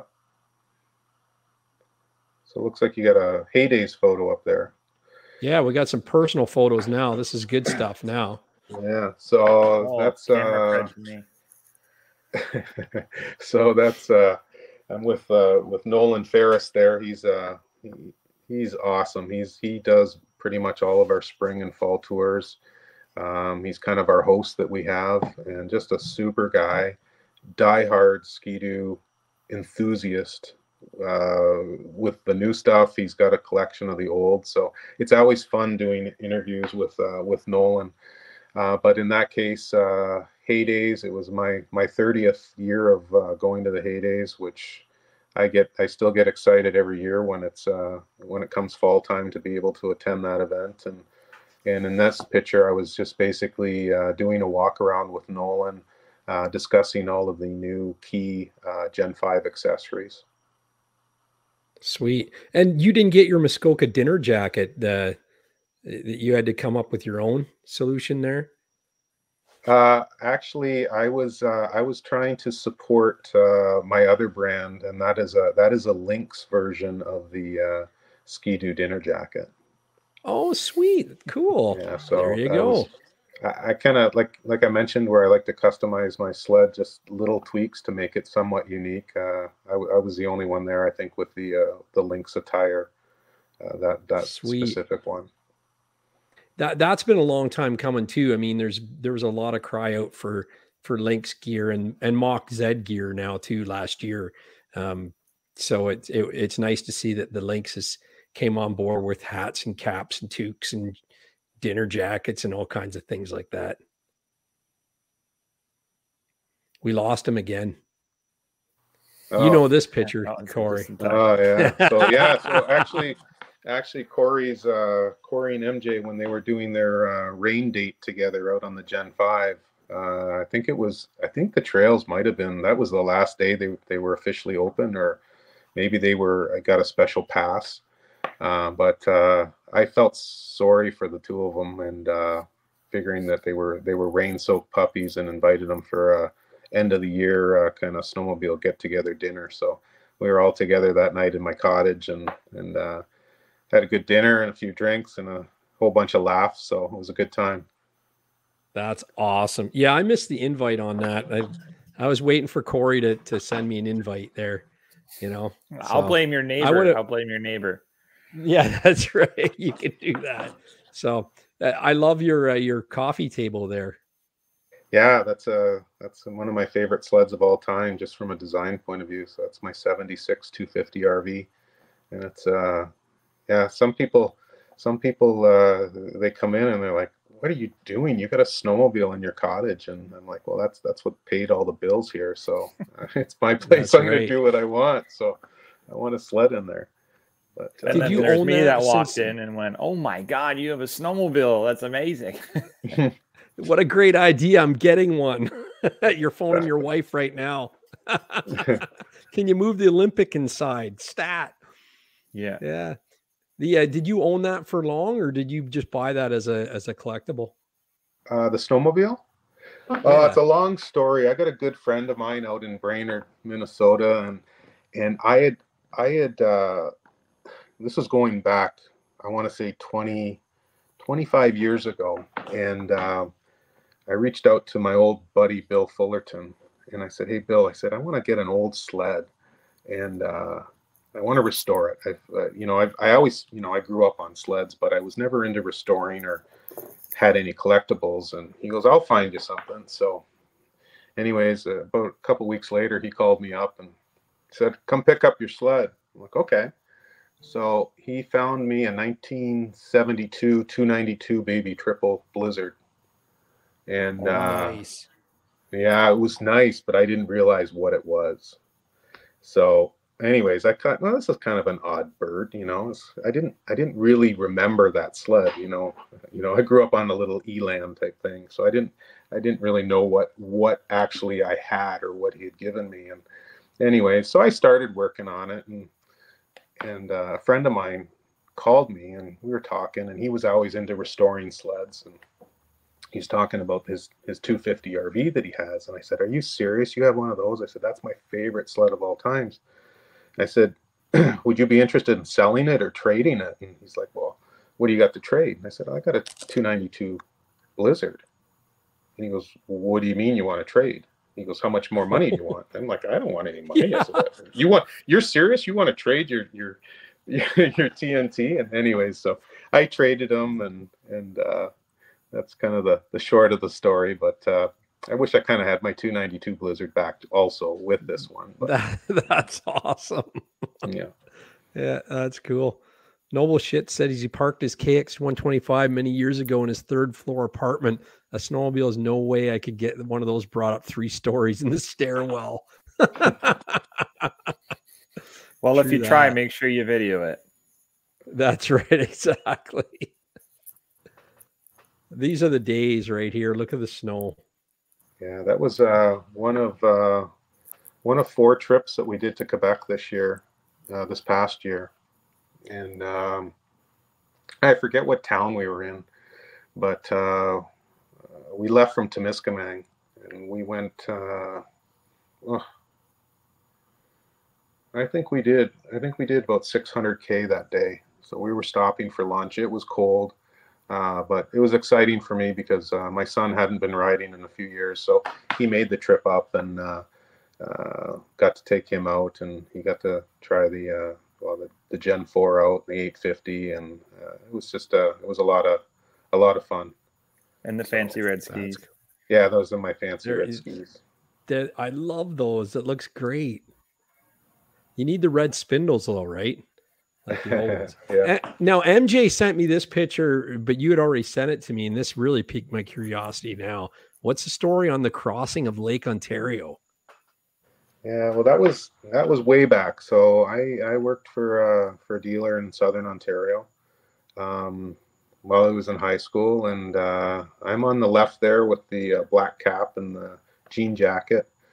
The guy with the red cap was kind of like a second dad to me, Gary Potyuk, who from Niagara, and he ended up working for Bombardier also. He was the district sales manager for Southern Ontario for Skidoo for many, many years. And then in the white there was Henry Bita, who I worked for at the time. So he always had this thing about riding snowmobiles on water. And back then we were big into drag racing, and we won New York State. We won the A-Stock championship at New York State, which was like shocking that we won, because the Polaris Indies were really fast at that time, and they kind of dominated everything, and we beat them. And during one of the interviews, Stephen, his son, who was driving the sled, mentioned about his dad wanting to cross Lake Ontario on a snowmobile, and then of course all the news media and everyone jumped on it, and I kind of took it upon myself, being the young kid there. I think I was 17. And I said, well, you want to do it? I'll build a sled. And I didn't know much back then about them, as far as the engines and stuff goes, but I could take stuff apart and put stuff back together. And I started on this thing. And basically, it was the summer of 88, August of 88. We left Port Dalhousie, and we basically crossed Lake Ontario and landed on Toronto Island. So it was a pretty crazy, cool thing back in the day, and then the following year we did a stunt to raise money for charity on the old Welland Canal, and we did lap after lap after lap out there, and we did 100 miles on it before we ran out of gas and it sank. So wow, that's kind of insane. my earlier years of playing on the water and doing silly things. That's neat. And you actually rode it? You were the pilot?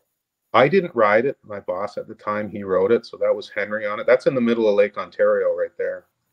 That's crazy. I took that photo. I had a camera in one hand and a video camera in the other. So I videoed them going across the lake there. And yeah, it was quite the thing back in the day before they had GoPros, that's for sure.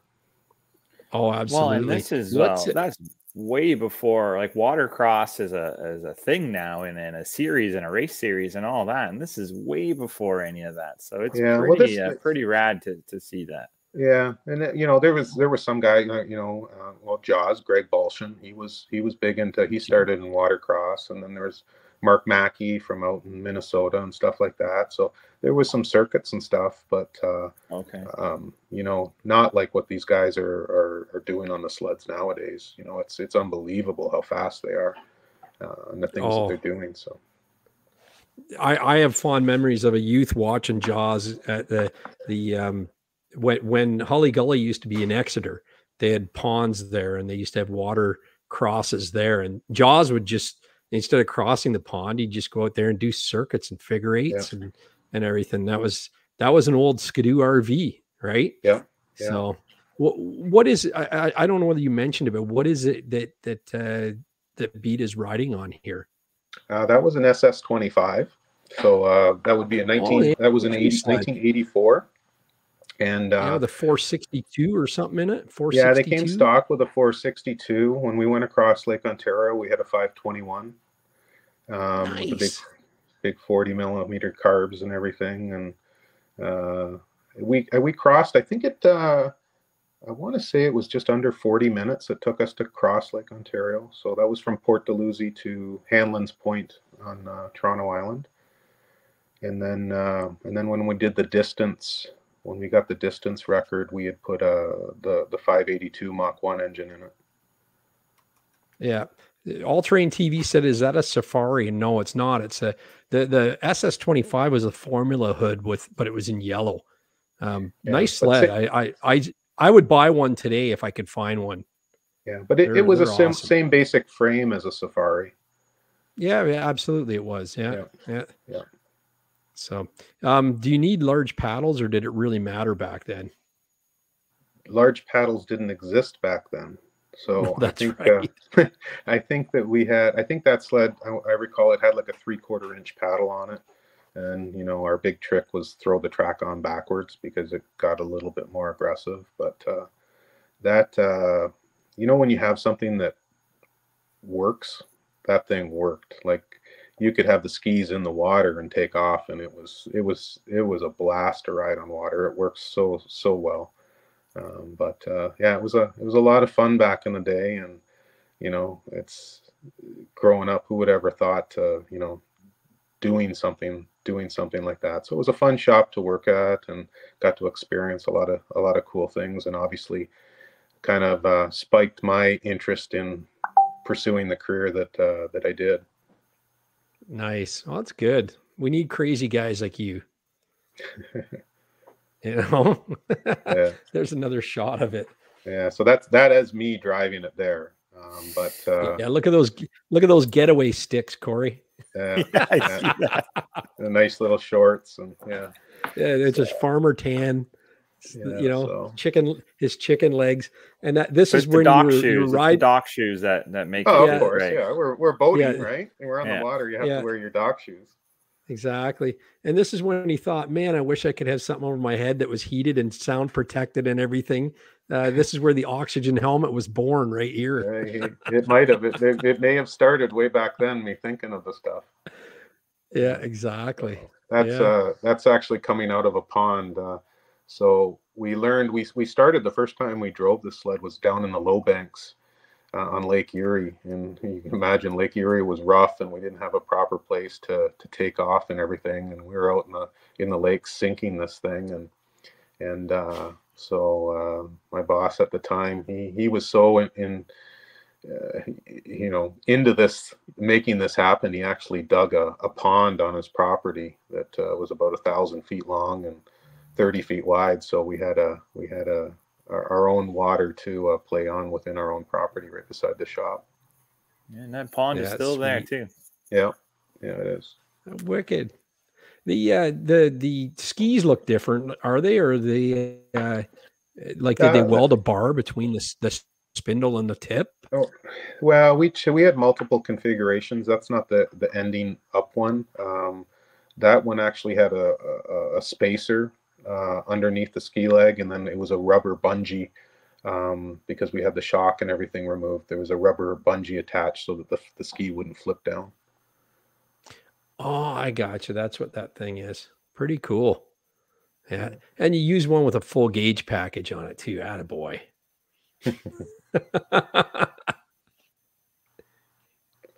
So yeah, that's heydays again. That was last year. So first year back after COVID, and usually heydays. I always go out there with my son, and he's all into the antique stuff himself. So we usually have a good time scrummaging through the swap meet there. So always picking through parts. So you never know what Jacob's going to come home with.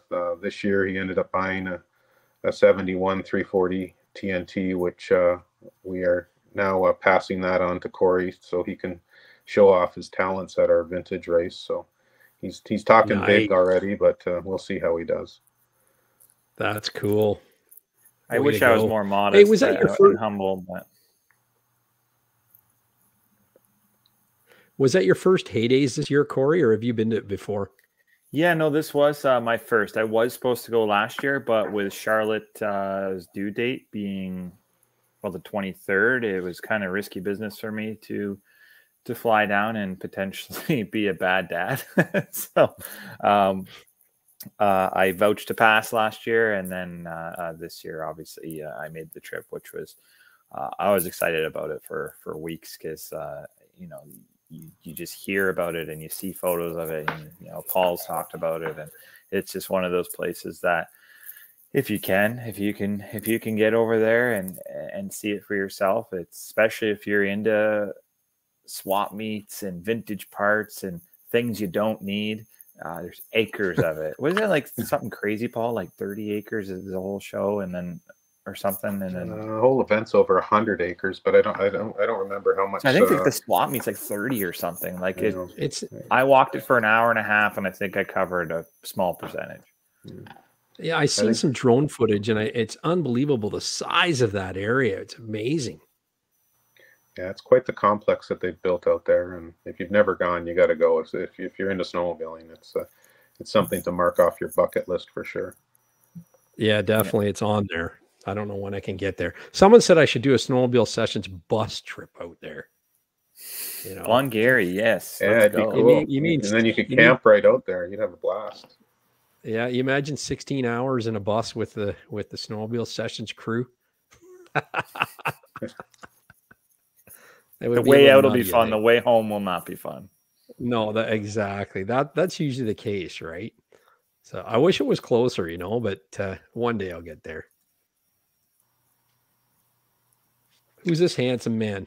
Yeah, that's New Orleans at the Superdome, and so on stage at the football field, and that was when I introduced my the oxygen helmet project to the dealer network. So it was an exciting event, and we took a long time to develop that helmet. So I think I was talking 100 miles an hour and all the different features and everything about that helmet. So it was quite exciting, and obviously we got a great reception from it also. Yeah. I think I was trying to find some footage that I shot down in London when the year that the Oxygen launched. It was like Skidoo did the 1-2 punch on everything. They had the Gen 4 launch that year. They had the Oxygen helmet. They had a line of backcountry snowmobile went on their own line. And it was like going into the spring tour was like a kid in a candy store. And I think I was talking to you about the Oxygen helmet. Like, were you there at that show? In London? I wasn't. I haven't been to a London show in a while. Yeah, it was London. It was in March, and it would have been like March 2017 or 2018. Yeah, it would have been 17. I wasn't at that show. I think it was. Okay, because there was someone I was talking to from Skidoo and talking about the Oxygen helmet and the heated garage in it and stuff, and I was thinking it was you that I was talking to, but I guess not. But the guy was really thorough and a hoot to chat with, that's for sure. Cool. Nice Formula nice. Plus. Yeah. Yeah. It's a good looking sled. So that was that's way back when I first started. That was the very first dealer meeting that I went to in Tucson, Arizona. So launching all of the 93 stuff. That sled, if you look closely at the picture, and I was big into grass racing at the time, and you'll notice it says 620 on the hood. 20, yeah.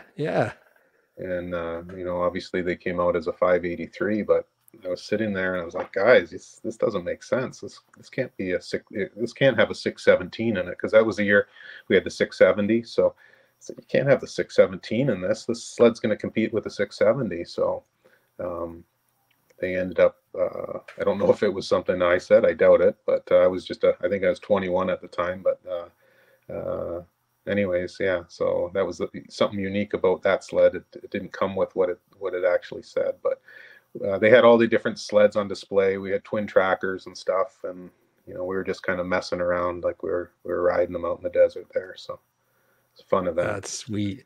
I love the fake snow there, the cotton candy or whatever. Yeah. And check out how thin the skis are on this thing. It's incredible. Yeah. This is a great little picture. Yeah, so that's myself and my son. So the big guy that you saw a few slides ago, that's him. And back in the day, we did everything, or as far as my group, we were so small, and budgets were tight, and I forget what year that was, but I think it was 2004 maybe. Anyways, that was a photo shoot. So we didn't have enough money to do our own accessory photo shoot. So we took it upon ourselves to do our own. So that was up in the hills up in Jay Peak, Vermont, which I was living not too far from there, but we arranged it with a local guy up there, and we did the photo shoot. So not only were we making the product, but we were playing model, and all of the sleds that were there. We didn't have technicians or anything like that back in Valcourt to do the accessory one. So I built all the accessory sleds, and so it was we were kind of did everything back in the day. That's sweet. Well, you know, you can do your own modeling, because back then, even up until now, they tend to hire good-looking people, with the exception of Corey Jinks. Mm-hmm. I knew that's where that was going. I knew it. Frick. Yeah. So you do a lot of trail riding, but you have some mountain shots here. You love riding in the mountains a lot, or do you not get out there enough? I don't get out there enough. I'd love to go out there more. Obviously, you know, we've been out into Colorado. We used to have a test center out in Colorado, and one out in BC, and so we get to go out there quite a bit. But obviously, if you've ever tasted a bit of riding in the mountains, then it's like you never get enough. But it's just a awesome experience to be able to go out there and ride. And you know, I think the first time I went out west was Jackson Hole. A friend of mine, Russ Lemke, longtime engine builder there, he took me out to Jackson Hole, and I had a 990 stroker motor in a 120 inch. I think I had it in a one of those, I forget all my years here, one of those little SL chassis. Anyways, the big thing was for me to stretch it to 137 inches and put an 1.5 inch track in it. And you know, when Jackson was happening, that was typically it's springtime, right? So the snow was a little harder, so you could go pretty much anywhere. But I remember the first time going out there and thinking, you got to be kidding me, I'm not going up that. And then you slowly pick away and pick away and pick away, and you know, when I look at what that snowmobile did compared to, you know, the summits of today, like it's unbelievable, the territory that you can cover up there. It's so much fun. Oh yeah, that's cool. Still on my list to do. Here we got a Spider. Sure. Yeah, Spider F3S in the background. You get involved in the Spider Riker lineup of things? Yeah, I was. I actually gave Spider up. Spider and the new TNT motorcycle that was just introduced. I gave that up to a longtime employee of mine, just to help him with his career and take these projects under his wing. But I was with Spider right from the beginning in '98. So Yeah, did all the accessories, did all the clothing for Spider, and this was the big year where we did the launch of the F3. This was out in Quebec. This was a special one that we did for the media. We flew the media in with helicopters and actually it was Learjets that they all flew in on, and then we did a big introduction at hangar, and then we took them through a really awesome ride through the back roads of Quebec. So that was a lot of fun. Nice. Michael Milner says he wants a Spider so bad. I got a chance to ride a couple this summer, Riker and the F3S. Man, what a fun ride! I'm telling you, I love them. Yeah, so for me, kudos to them. Now, go ahead. Go. You finish that. For you, it was I was just going to say that for me, like even with the F3 and stuff, I used to put a ton of miles on those. Like I was putting 30,000 kilometers on a year, and it was kind of like my extension of the snowmobile season, being able to hop on that and go out. So I don't know if many people know, but the first prototype of the Spider was actually a Rev that they put wheels on, and so I'd love to see that. That's awesome. Yeah.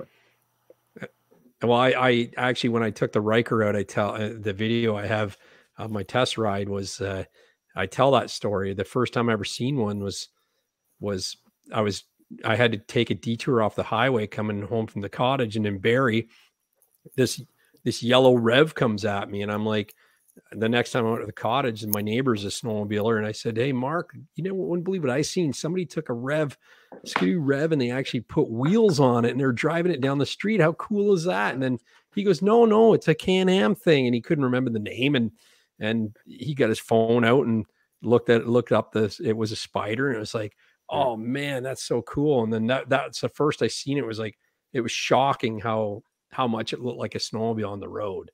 Yeah. Yeah, pretty neat. Yeah, but it's not. I think it's a totally different feel. It's not like riding a snowmobile.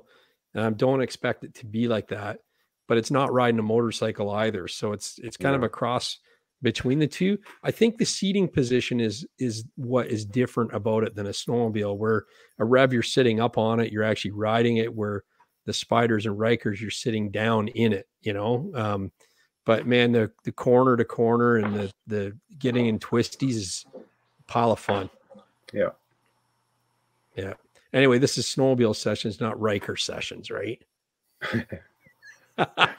Exactly. Then we jump into ATV. So yeah, that's right. Oops. Yeah, that was one of our trips up at her cottage, and just it's getting a little stuck there. So that's the one cool thing with Kearney area is not only the snowmobile trails, but the ATV and side-by-side trails that the Algonquin Club puts on up there is just awesome. So we have a really good time 12 months a year up there.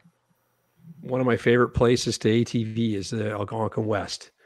It's pretty wild. There's some typical mud holes right there. Yeah. That's almost out by pretty close to the park there. But, yeah, sweet.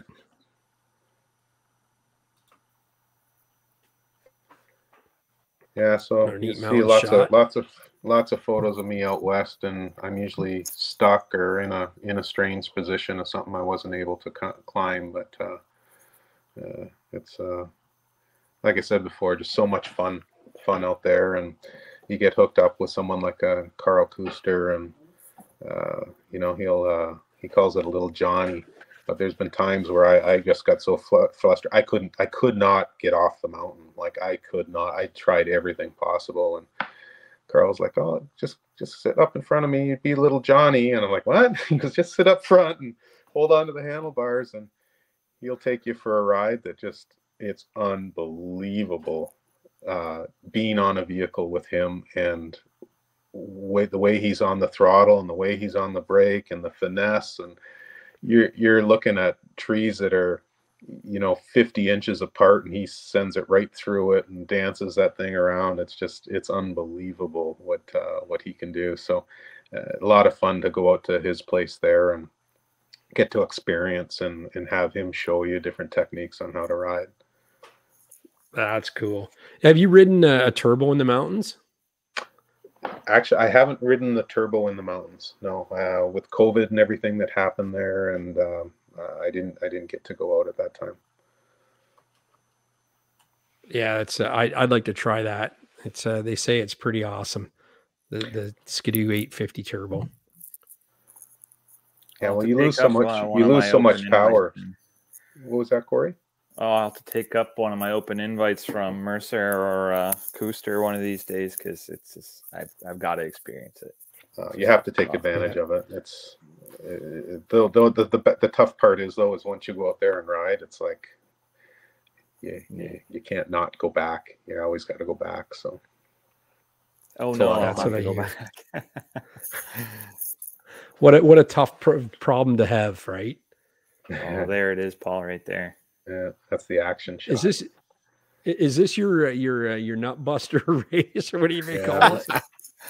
This is our. So what we do up at our cottage, there's so many. We have an awesome group of friends up there, and usually every long weekend, someone hosts some type of event through the year. And so my kind of deal is it's typically the third weekend of March. It's the end of the snowmobile season, and we all get together, as Corey mentioned, under 350 cc's, 1975 or older, and we have kind of a full day of events. So we do everything from oval racing to snowcross to speed runs to you name it. We try and do it, and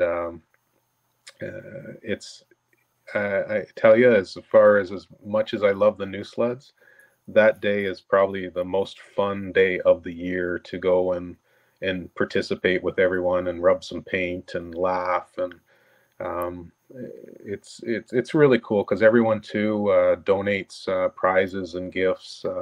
My work has been awesome, donating clothing and oil and stuff, and we do different raffles, and we have things obviously that the winners can win, but basically any of the money that we make, we give it all to the local snowmobile clubs. There's 2 clubs there, Rickwards, Polaris. We do it on their property, and they're just awesome hosts, awesome people, and it's just a fun event. And I tell you, everyone ends up talking about this event here, so it's a good time. Right on. I'm looking forward to it, but that is also the end of the season, so I'm trying to not push that. I'm trying to remember it's at the end, but I am looking forward to it, because win, lose, it doesn't really matter if you're out there. Even if you're not racing, everyone comes out and wears their old sled gear and and partakes in all the festivities, and I'm looking forward to it. Well, you're going to need the time to work on your sled, Corey, to get it up into shape to actually be competitive. Yeah, I've got to make some time for when I book it on the dyno and stuff. I want to make sure it's ready. Yeah. Well, I'm looking forward to rubbing paint with you. Hopefully, you get close enough to me that you'll actually touch some paint, but I doubt it. I'd be kicking you off a damn thing. You'd be wishing you never sold it to him. That's for sure. Yeah. Oh yeah. Oh, for sure. So this is one of our club meetings. So that's Elias Ishwell. So let's see, 4-time champ now, 3-4 snowcross champ. So awesome kid. And sweet. That's when he was running for Warner back then, and we had brought him on and got him all hooked up on our XPS program. So it was another fun time at one of our dealer meetings. So we brought him in to meet all the dealers, because back then he was the up and coming guy. So right on. Yeah, you guys never cease to have the surprises at these events. That's for sure.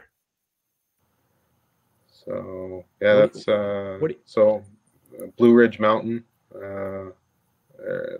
So just riding in the trails down into Virginia. So like I said, a lot of miles on Spider. Just kind of kept my snowmobile season going. going 12 months a year. That's neat. Well, let's talk about electric. I know you kind of hinted at that back a few slides ago. BRP has a mandate to have an electric vehicle in each category by, what is it, 2026 or something like that. Do you think that the electric snowmobile will be a snowmobile as we know it today, or will it be more like an electric offering? It's kind of like what they did with the Sea-Doo line with the foil board. I can't really say for sure, but I think you'll ultimately see a snowmobile version, but you'll see something in the near future as per the plan that they announced. But yeah, they're working hard at electric for sure. Cool. Yeah, I just love what they did with the motorcycles. It's amazing. The dual sports really got my attention. That's for sure. Yeah, the new Can-Am bike that they showed the prototypes for, it's a neat bike. So it's and like you said, my favorite is the dual sport also. So yeah, I think it'd be pretty neat to see what those things can do. Here's a familiar sight. Yeah, behind the bars. So that's kind of like well, I can say that it's kind of like some of my office days. So it's not always behind the computer. It's sitting in the seat and riding. And I think I mentioned earlier, I probably put on over 6,000 kilometers a year, and I like to I test everything we do. So a lot of my stuff, I'll have next year's accessories on a vehicle, and I put it through its paces, and I'm all over the guys the Monday morning on something that they sent me that I got in earlier in the week. I make sure I install it myself, so I got to understand what the dealer and the consumer goes through, but I'm not afraid to put the stuff through the paces and comment on it and make sure that we come up with something really good. Yeah, here you got a lot of accessories on there. You've got the flip out mirrors, you've got the oversized handguards. There's a Linq windshield and the cell phone holder too. That's great. Yeah, I think that was and probably well, no, maybe not that year. Like I said, a lot of times I'll have new stuff that isn't released yet, and always validating it before we introduce it.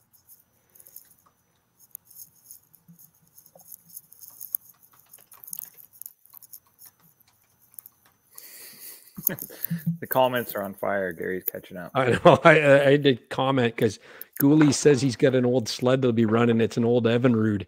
And I said that won't be run by then. That'd be cool. It'd be cool though. Yeah, for sure. If you know Paul, anybody with can you parts confirm, for it. For the listeners, what the stipulations are again, from a machine standpoint? For what's that, Corey? The vintage? Nutcracker. Yeah.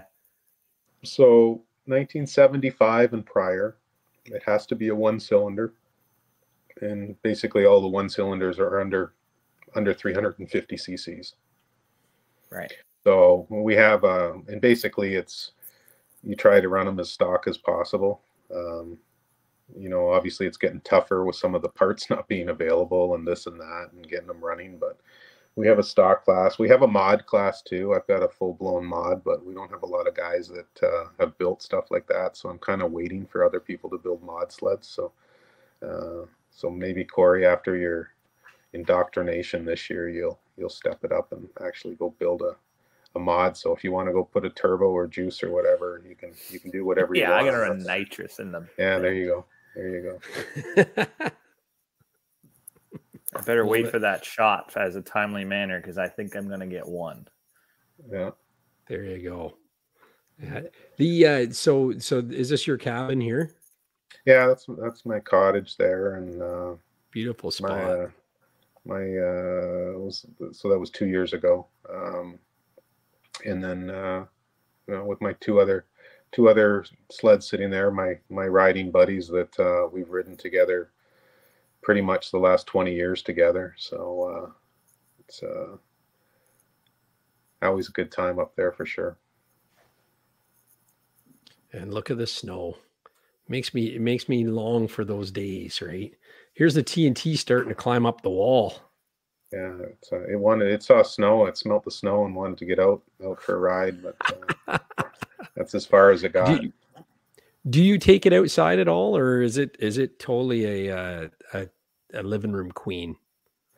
Well, I'd say it's going to stay a living room queen. It can run, like it's all there. It's just need to put gas in it, but I don't really have a desire to drive it. It's too cool. I've got my old one lunger thing that we do once a year, and after you ride it, one of those old things for that one day a year, you need the rest of the year to recuperate. So it's like, it's too pretty. It's a nice piece of furniture, and it's going to stay a piece of furniture. Yeah, that's right. And here we got some work in progress in your shop here. Yeah, no, it's kind of like, and it's going to be starting soon, as soon as the new sled comes in. So it ends up in the shop, and the first thing I do is usually strip them all apart and start changing stuff, or, making it the way I want it to be, and changing things from a calibration point of view and things like that. So I've always liked getting totally involved in how my sled's set up and the stuff that I put on it. So it's a bit of enjoyment there. Yeah, that's the way my shop looks too. Only I don't have a stove in it, so I just freeze my fingers off while I'm working on it. It's almost like punishment. Yeah.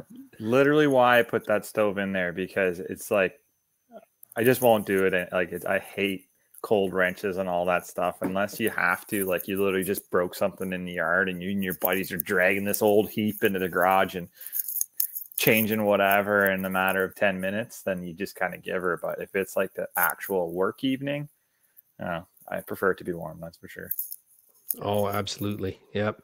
I got a question for you, Paul. You might know the answer to it. Is it true that with the Smart Shocks, if you remove your rear skid, you have to use buds to actually recalibrate it when you install it? Or is there a way to remove the skid and replace the skid without needing buds? Well, I removed mine. I removed mine last year, and I didn't have to do anything with buds. That's good to know then. That's great. Yeah, I just heard somebody had said that to me, and I was thinking I never heard that before, and I hope it's not true. So I'm glad it's not true. No, that's good. There might be something, like, I know that you can pull the skid out, but there is something with the and I forget all the terminology that they're using as far as those position sensors that they have on the rear arm and stuff. If you go, when you start playing around and twisting that around, when you take it out, yes, then you're going to have to reset things. But you can basically pull the skid out and disconnect the wiring and things like that, and not have to plug it into buds. Oh, okay. Yeah, as long as you don't touch the servos or whatever is on there, right? Yeah, exactly. That's cool. Is that your license plate?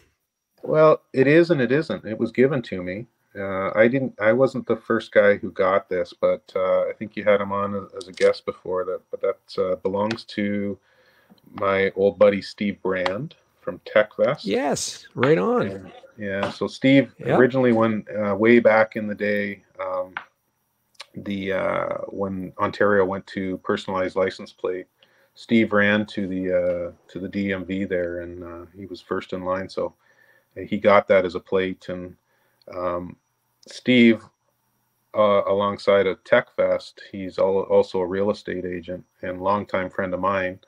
And anyways, when he was my agent when I bought my cottage up there, and he had gotten new plates. And anyways, that was part of his gift to me for getting the cottage up there. So that hangs proudly on the wall. That's awesome.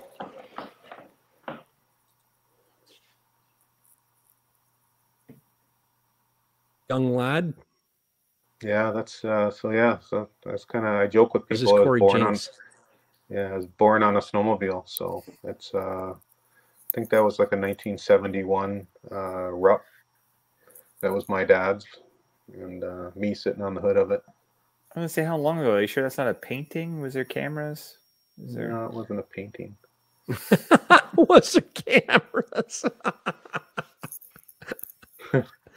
Yeah. Well, I think a lot of our viewers wouldn't know what a Rupp was. So there you go.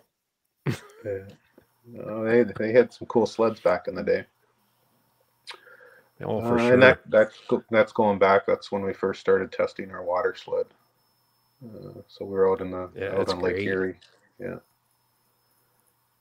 Do you do a lot of heavy mods now with your snowmobiles, or do you like leaving them stock? I used to do everything. I was bad. I used to carry a 55-gallon drum of race fuel in the back of my truck going up north, and super compression and pipes and porting and you name it. And nowadays I still like to play with the clutch. I have been using Greg's pipe, which I really like, but that's really the extent of it. It's more fine-tuning, calibration, suspension, chassis setup stuff that I like to do, but not the silly stuff I did in the past. Yeah, cool. Yeah, you know what? They are pretty good stock, aren't they? Oh, they're unbelievable now. It's just, and I don't know. I like to put miles on, and I like the feeling of just go wherever and reliability and so I've done my share of messing around with them and had a lot of fun doing it. I learned a lot for sure, but just the peace of mind to go out there, and the calibration and everything on how the whole sled works nowadays is so much better than what we had in the past. So I just pretty much leave them alone. Yeah, you get to the point where you just want to put fuel in them and bring some oil and get going, right? You don't want to mess around. Exactly. I'm that way too. It's reliability over everything. I'll touch the clutch on the newer ones, but I won't do anything else. That's crazy and gonna limit the reliability of it. That's the worst thing you could ask for. Yeah, it was just another shot of the oxygen helmet. Yeah.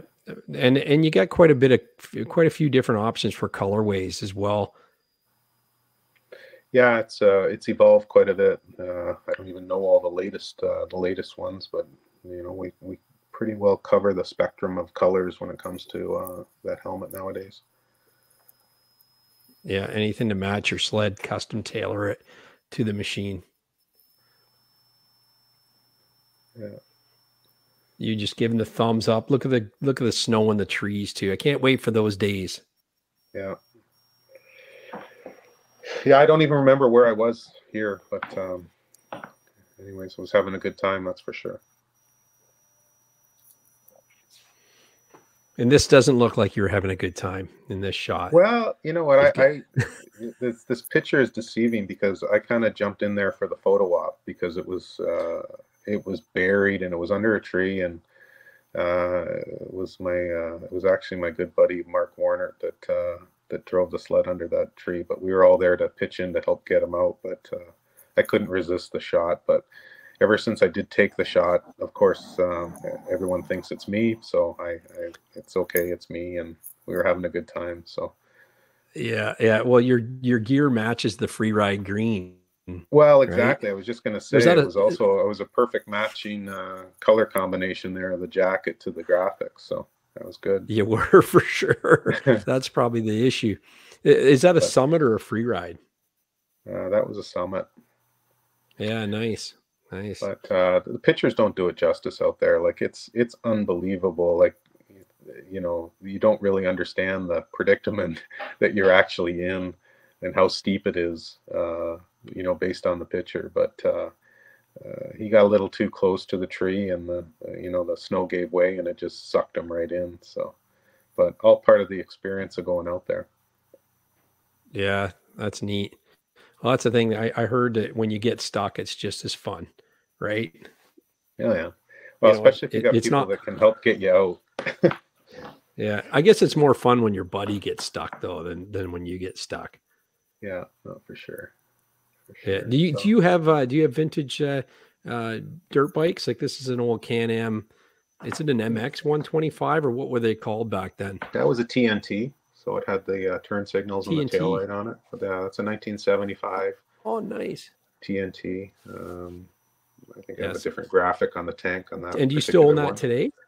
Yeah, I've got that. I've got 3 of those bikes, and the other 2 are sitting in the trailer, slowly piecing them together. So over the years, I continue to collect parts, and there's some really oddball parts like the turn signals and stuff. The taillights are really hard to find, but yeah, I enjoy just kind of playing around and putting them together. And that one I had at the cottage for years, so it's all plated and everything. So I'd ride it into town or ride it over to friends' places or do the milk run with it. So, but neat old bike. Is it as rangy? Is it as rangy as the motocross version of the 250s, or did they tune it down a bit? I think it's a good question. I think the motor was the same. That one's only a little 125, but I think the motor was pretty much the same. But I never had an MX version, so I don't know. But the frame and everything is for sure all the same. Yeah, they're hard to find. I almost had one. The guy decided not to sell it a year ago, and it's like, but it wasn't the Enduro; it was the MX version of the same bike, right? Yeah. But yeah, like you said, it was missing a few things like the side panels, and I tried to find some in the meantime, thinking I was getting my hands on it, and I couldn't find them. So yeah. Again, just another one of our vintage races, and just like I said, a good old time out there. It's lots of laughs. Yeah, that's some of us take it a little more serious than others. So is that right? Yeah. Is this on a lake that we're looking at right now, or is it in a field? That one's in a field. In a field, but it gets you never know at that time of year. It can get pretty soupy. So yeah, because it's slush. A lot of water coming up there. Yeah. Yeah, Robbing good time of year to do it. Every one of those 21 horsepower that you have. Yeah. Well, it's a good time of year to do it too, because it's warm enough to ride with lighter gear on as well, right? Well,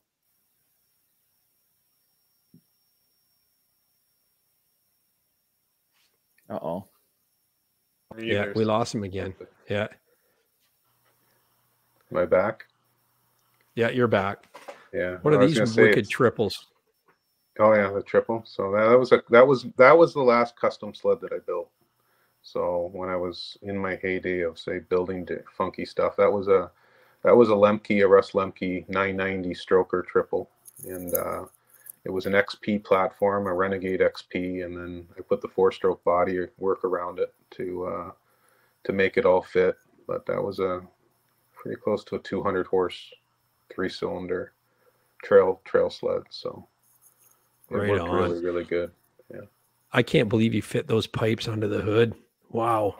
Well, he built me, it took three attempts. He kept getting over to the 3rd pipe and then ran out of room. And I remember him calling me saying that this week is this is the last chance for this to work. And if it doesn't work, you're throwing this thing in the trash. And I'm like, okay. And he called me about a couple days later, said, come pick up your sled. So, but it was a trick sled. I sold it to a friend of mine, and with the intent that if I ever want it back, hopefully I can get it back. But it was really cool. What was neat about it too is because you haven't, being a triple and just the sound of the triple, and you'd go pull into the gas station with it. Yeah, it would turn everyone's head. But that was a really cool sled. Oh, I bet. And that's the thing is they sound good stock. I can't imagine having a triple pipes on it.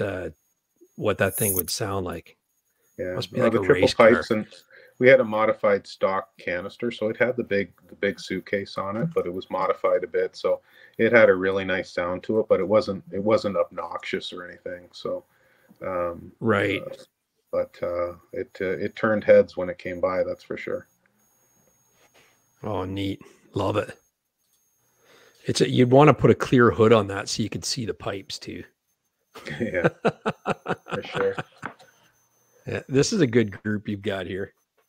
Yeah, I forget what mountain that was on, but that was in August, up just outside of Whistler, and that's we had just developed the Apache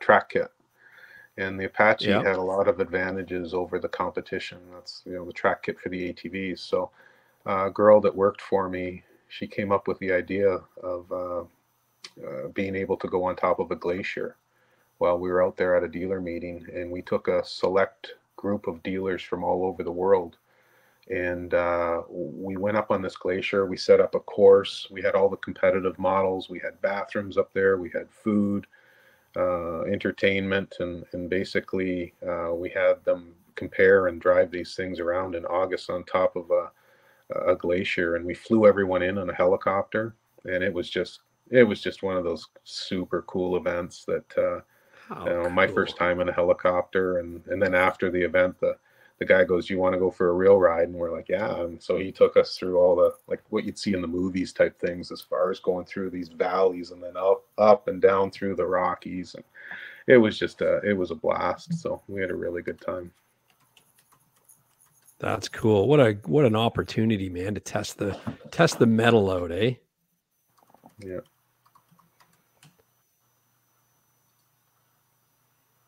Is this is a Mach 1, the original?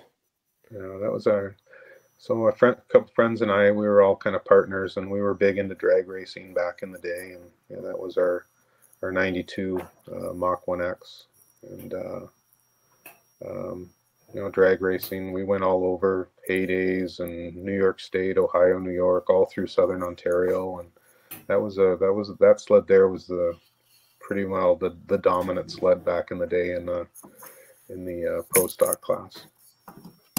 That's sweet. I love those sleds, man, and you don't see any of them around anymore. Yeah, they're getting harder to find. It's a shame, you know.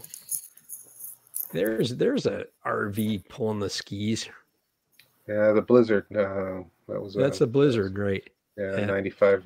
That was a 9500, and that was at New York State back in Colden, New York.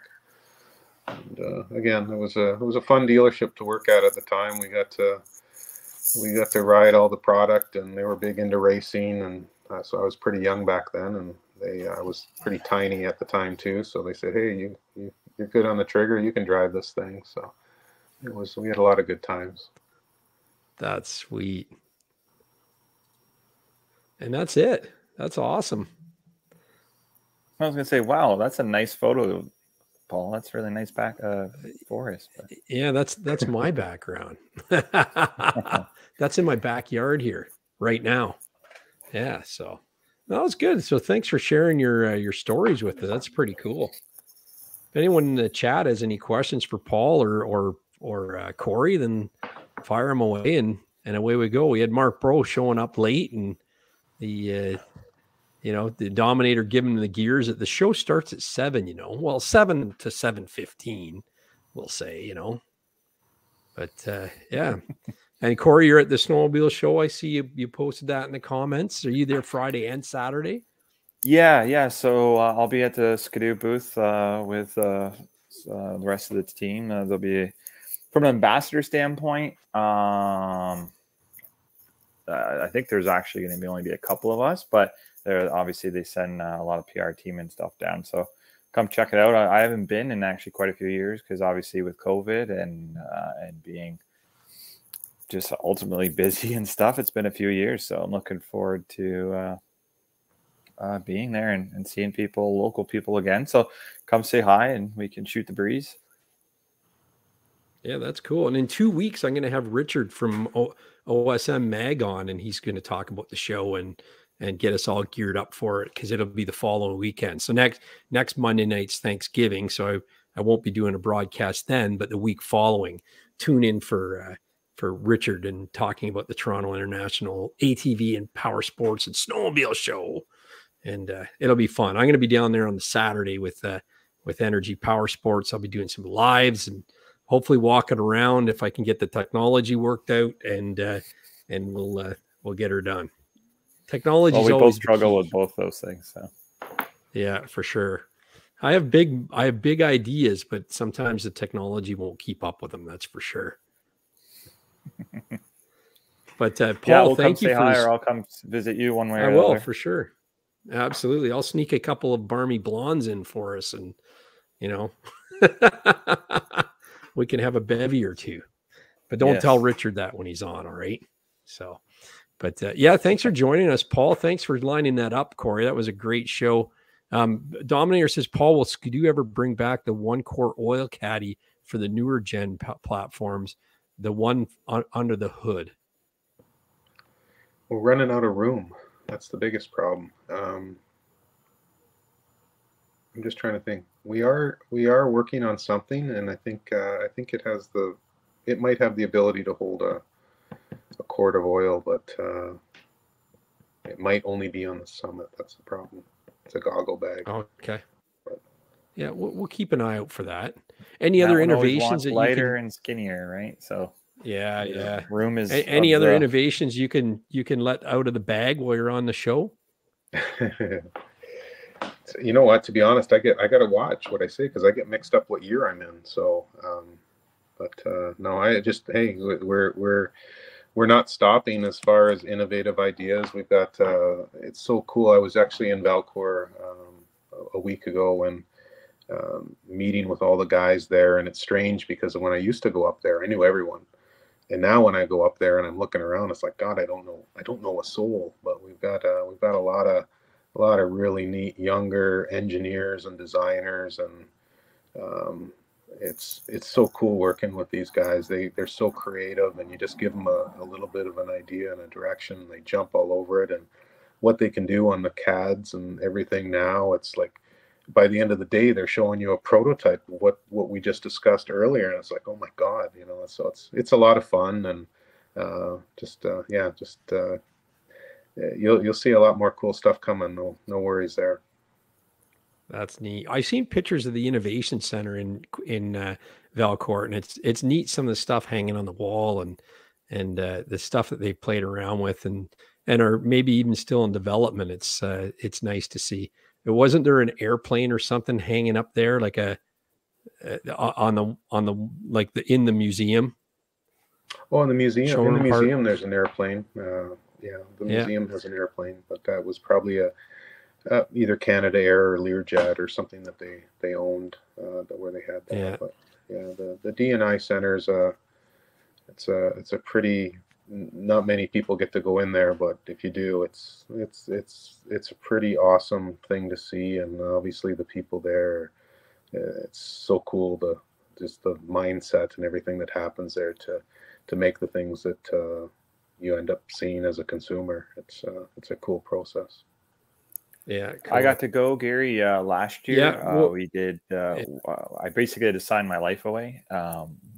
Ultimately, didn't really see anything that they make sure you don't. But it's like a movie. You're walking through and you see a couple dudes with some lab coats, and they walk through a door that says "employees only," and then you just kind of like looking around, and that's it.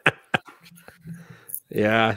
I heard they make you put your phones away and stuff, and it's pretty cool. Yeah. Well, even the factory itself is super, super high tech. I mean, I think I wish everyone could see because it is a little bit proprietary in terms of how that all is done. But man, it is next level in terms of, it's like an auto manufacturer in term, a high end one, like all the automated stuff that's happening. And I have seen photos and videos of our competitors' dungeons of factories that look like someone's basement. So it is cool to see that they're operating at that level of manufacturing. Yeah, it's next level for sure. It's out there as far as how the overall setup that they have for assembly. Yeah. Wisco Sledheads wants to know if Skidoo is doing any blue accessories for the Gen 5, like skid plates, etc. Not this year. I think possibly next year. I think we have some blue, but like I said, I don't. You don't know what year you're in. No, I don't even know what year. Today's Monday, Paul. We'll start I know there. it's Monday, but That's right. like I said, I know there's more color options coming. That's for sure. I love it. Oh, I mean, like you're saying, it's such an innovative company, and they lead the industry on accessories. And congratulations for being part of that. And just the few that we showed tonight. I mean, you pick up the catalog and you can see the clothing, accessories, and parts, and every year I get surprised about something. Like Sled 519 had the adventure bumper on his Gen 4 last year, and I was like, that is such a cool bumper. And you immediately think it's aftermarket, and it's got the Skidoo brand on it, and I got to get that bumper, so it's pretty cool. Renegade X says, great show, guys. Thanks, Paul, Jinxie, and Gary. Anyone going to the grass drags in Moorfield on the 15th? Are you going to the grass drags there, Jinxie? No, I'm that weekend is tied up. It's I'm pushing into winter right now with work. So working on Saturdays and things like that are the nature of the beast at the moment. Yeah, no, that's cool. Well, we've been talking about going, so we might end up there. We'll see what happens. So, but and so anyway, as far as Paul goes, if people want to stay in touch with your developments, do they just follow Skidoo page, Skidoo on Instagram, that kind of thing, or what do you suggest? Well, whether it's on Facebook or Instagram, the Skidoo page, usually anything new that we're releasing is always on there. So that's probably the best spot. Obviously, was it later in February, third week of February, I believe, is the next year product launch for all the new models of snowmobiles and accessories. So that'll be the next big date as far as new products that'll be introduced. Always exciting. Well, we'll keep an eye out for that. Yep. Well, I'm going to end the show now if you want to stick around after the credits roll. But thanks again, Corey, Jinks. Thanks again, Paul. It was a great show. When I seen the pictures and heard who was going to be on, I got really excited about it. So, and you didn't disappoint. Cool. Well, it was a lot of fun being here. So I really enjoyed it. Yep. Thank you. Appreciate it. No problem. I'll roll the credits then. And if you're watching this after the fact, there's two great videos I think you'll want to click on right coming up. Thanks, guys. And we'll see you in 2 Mondays from now.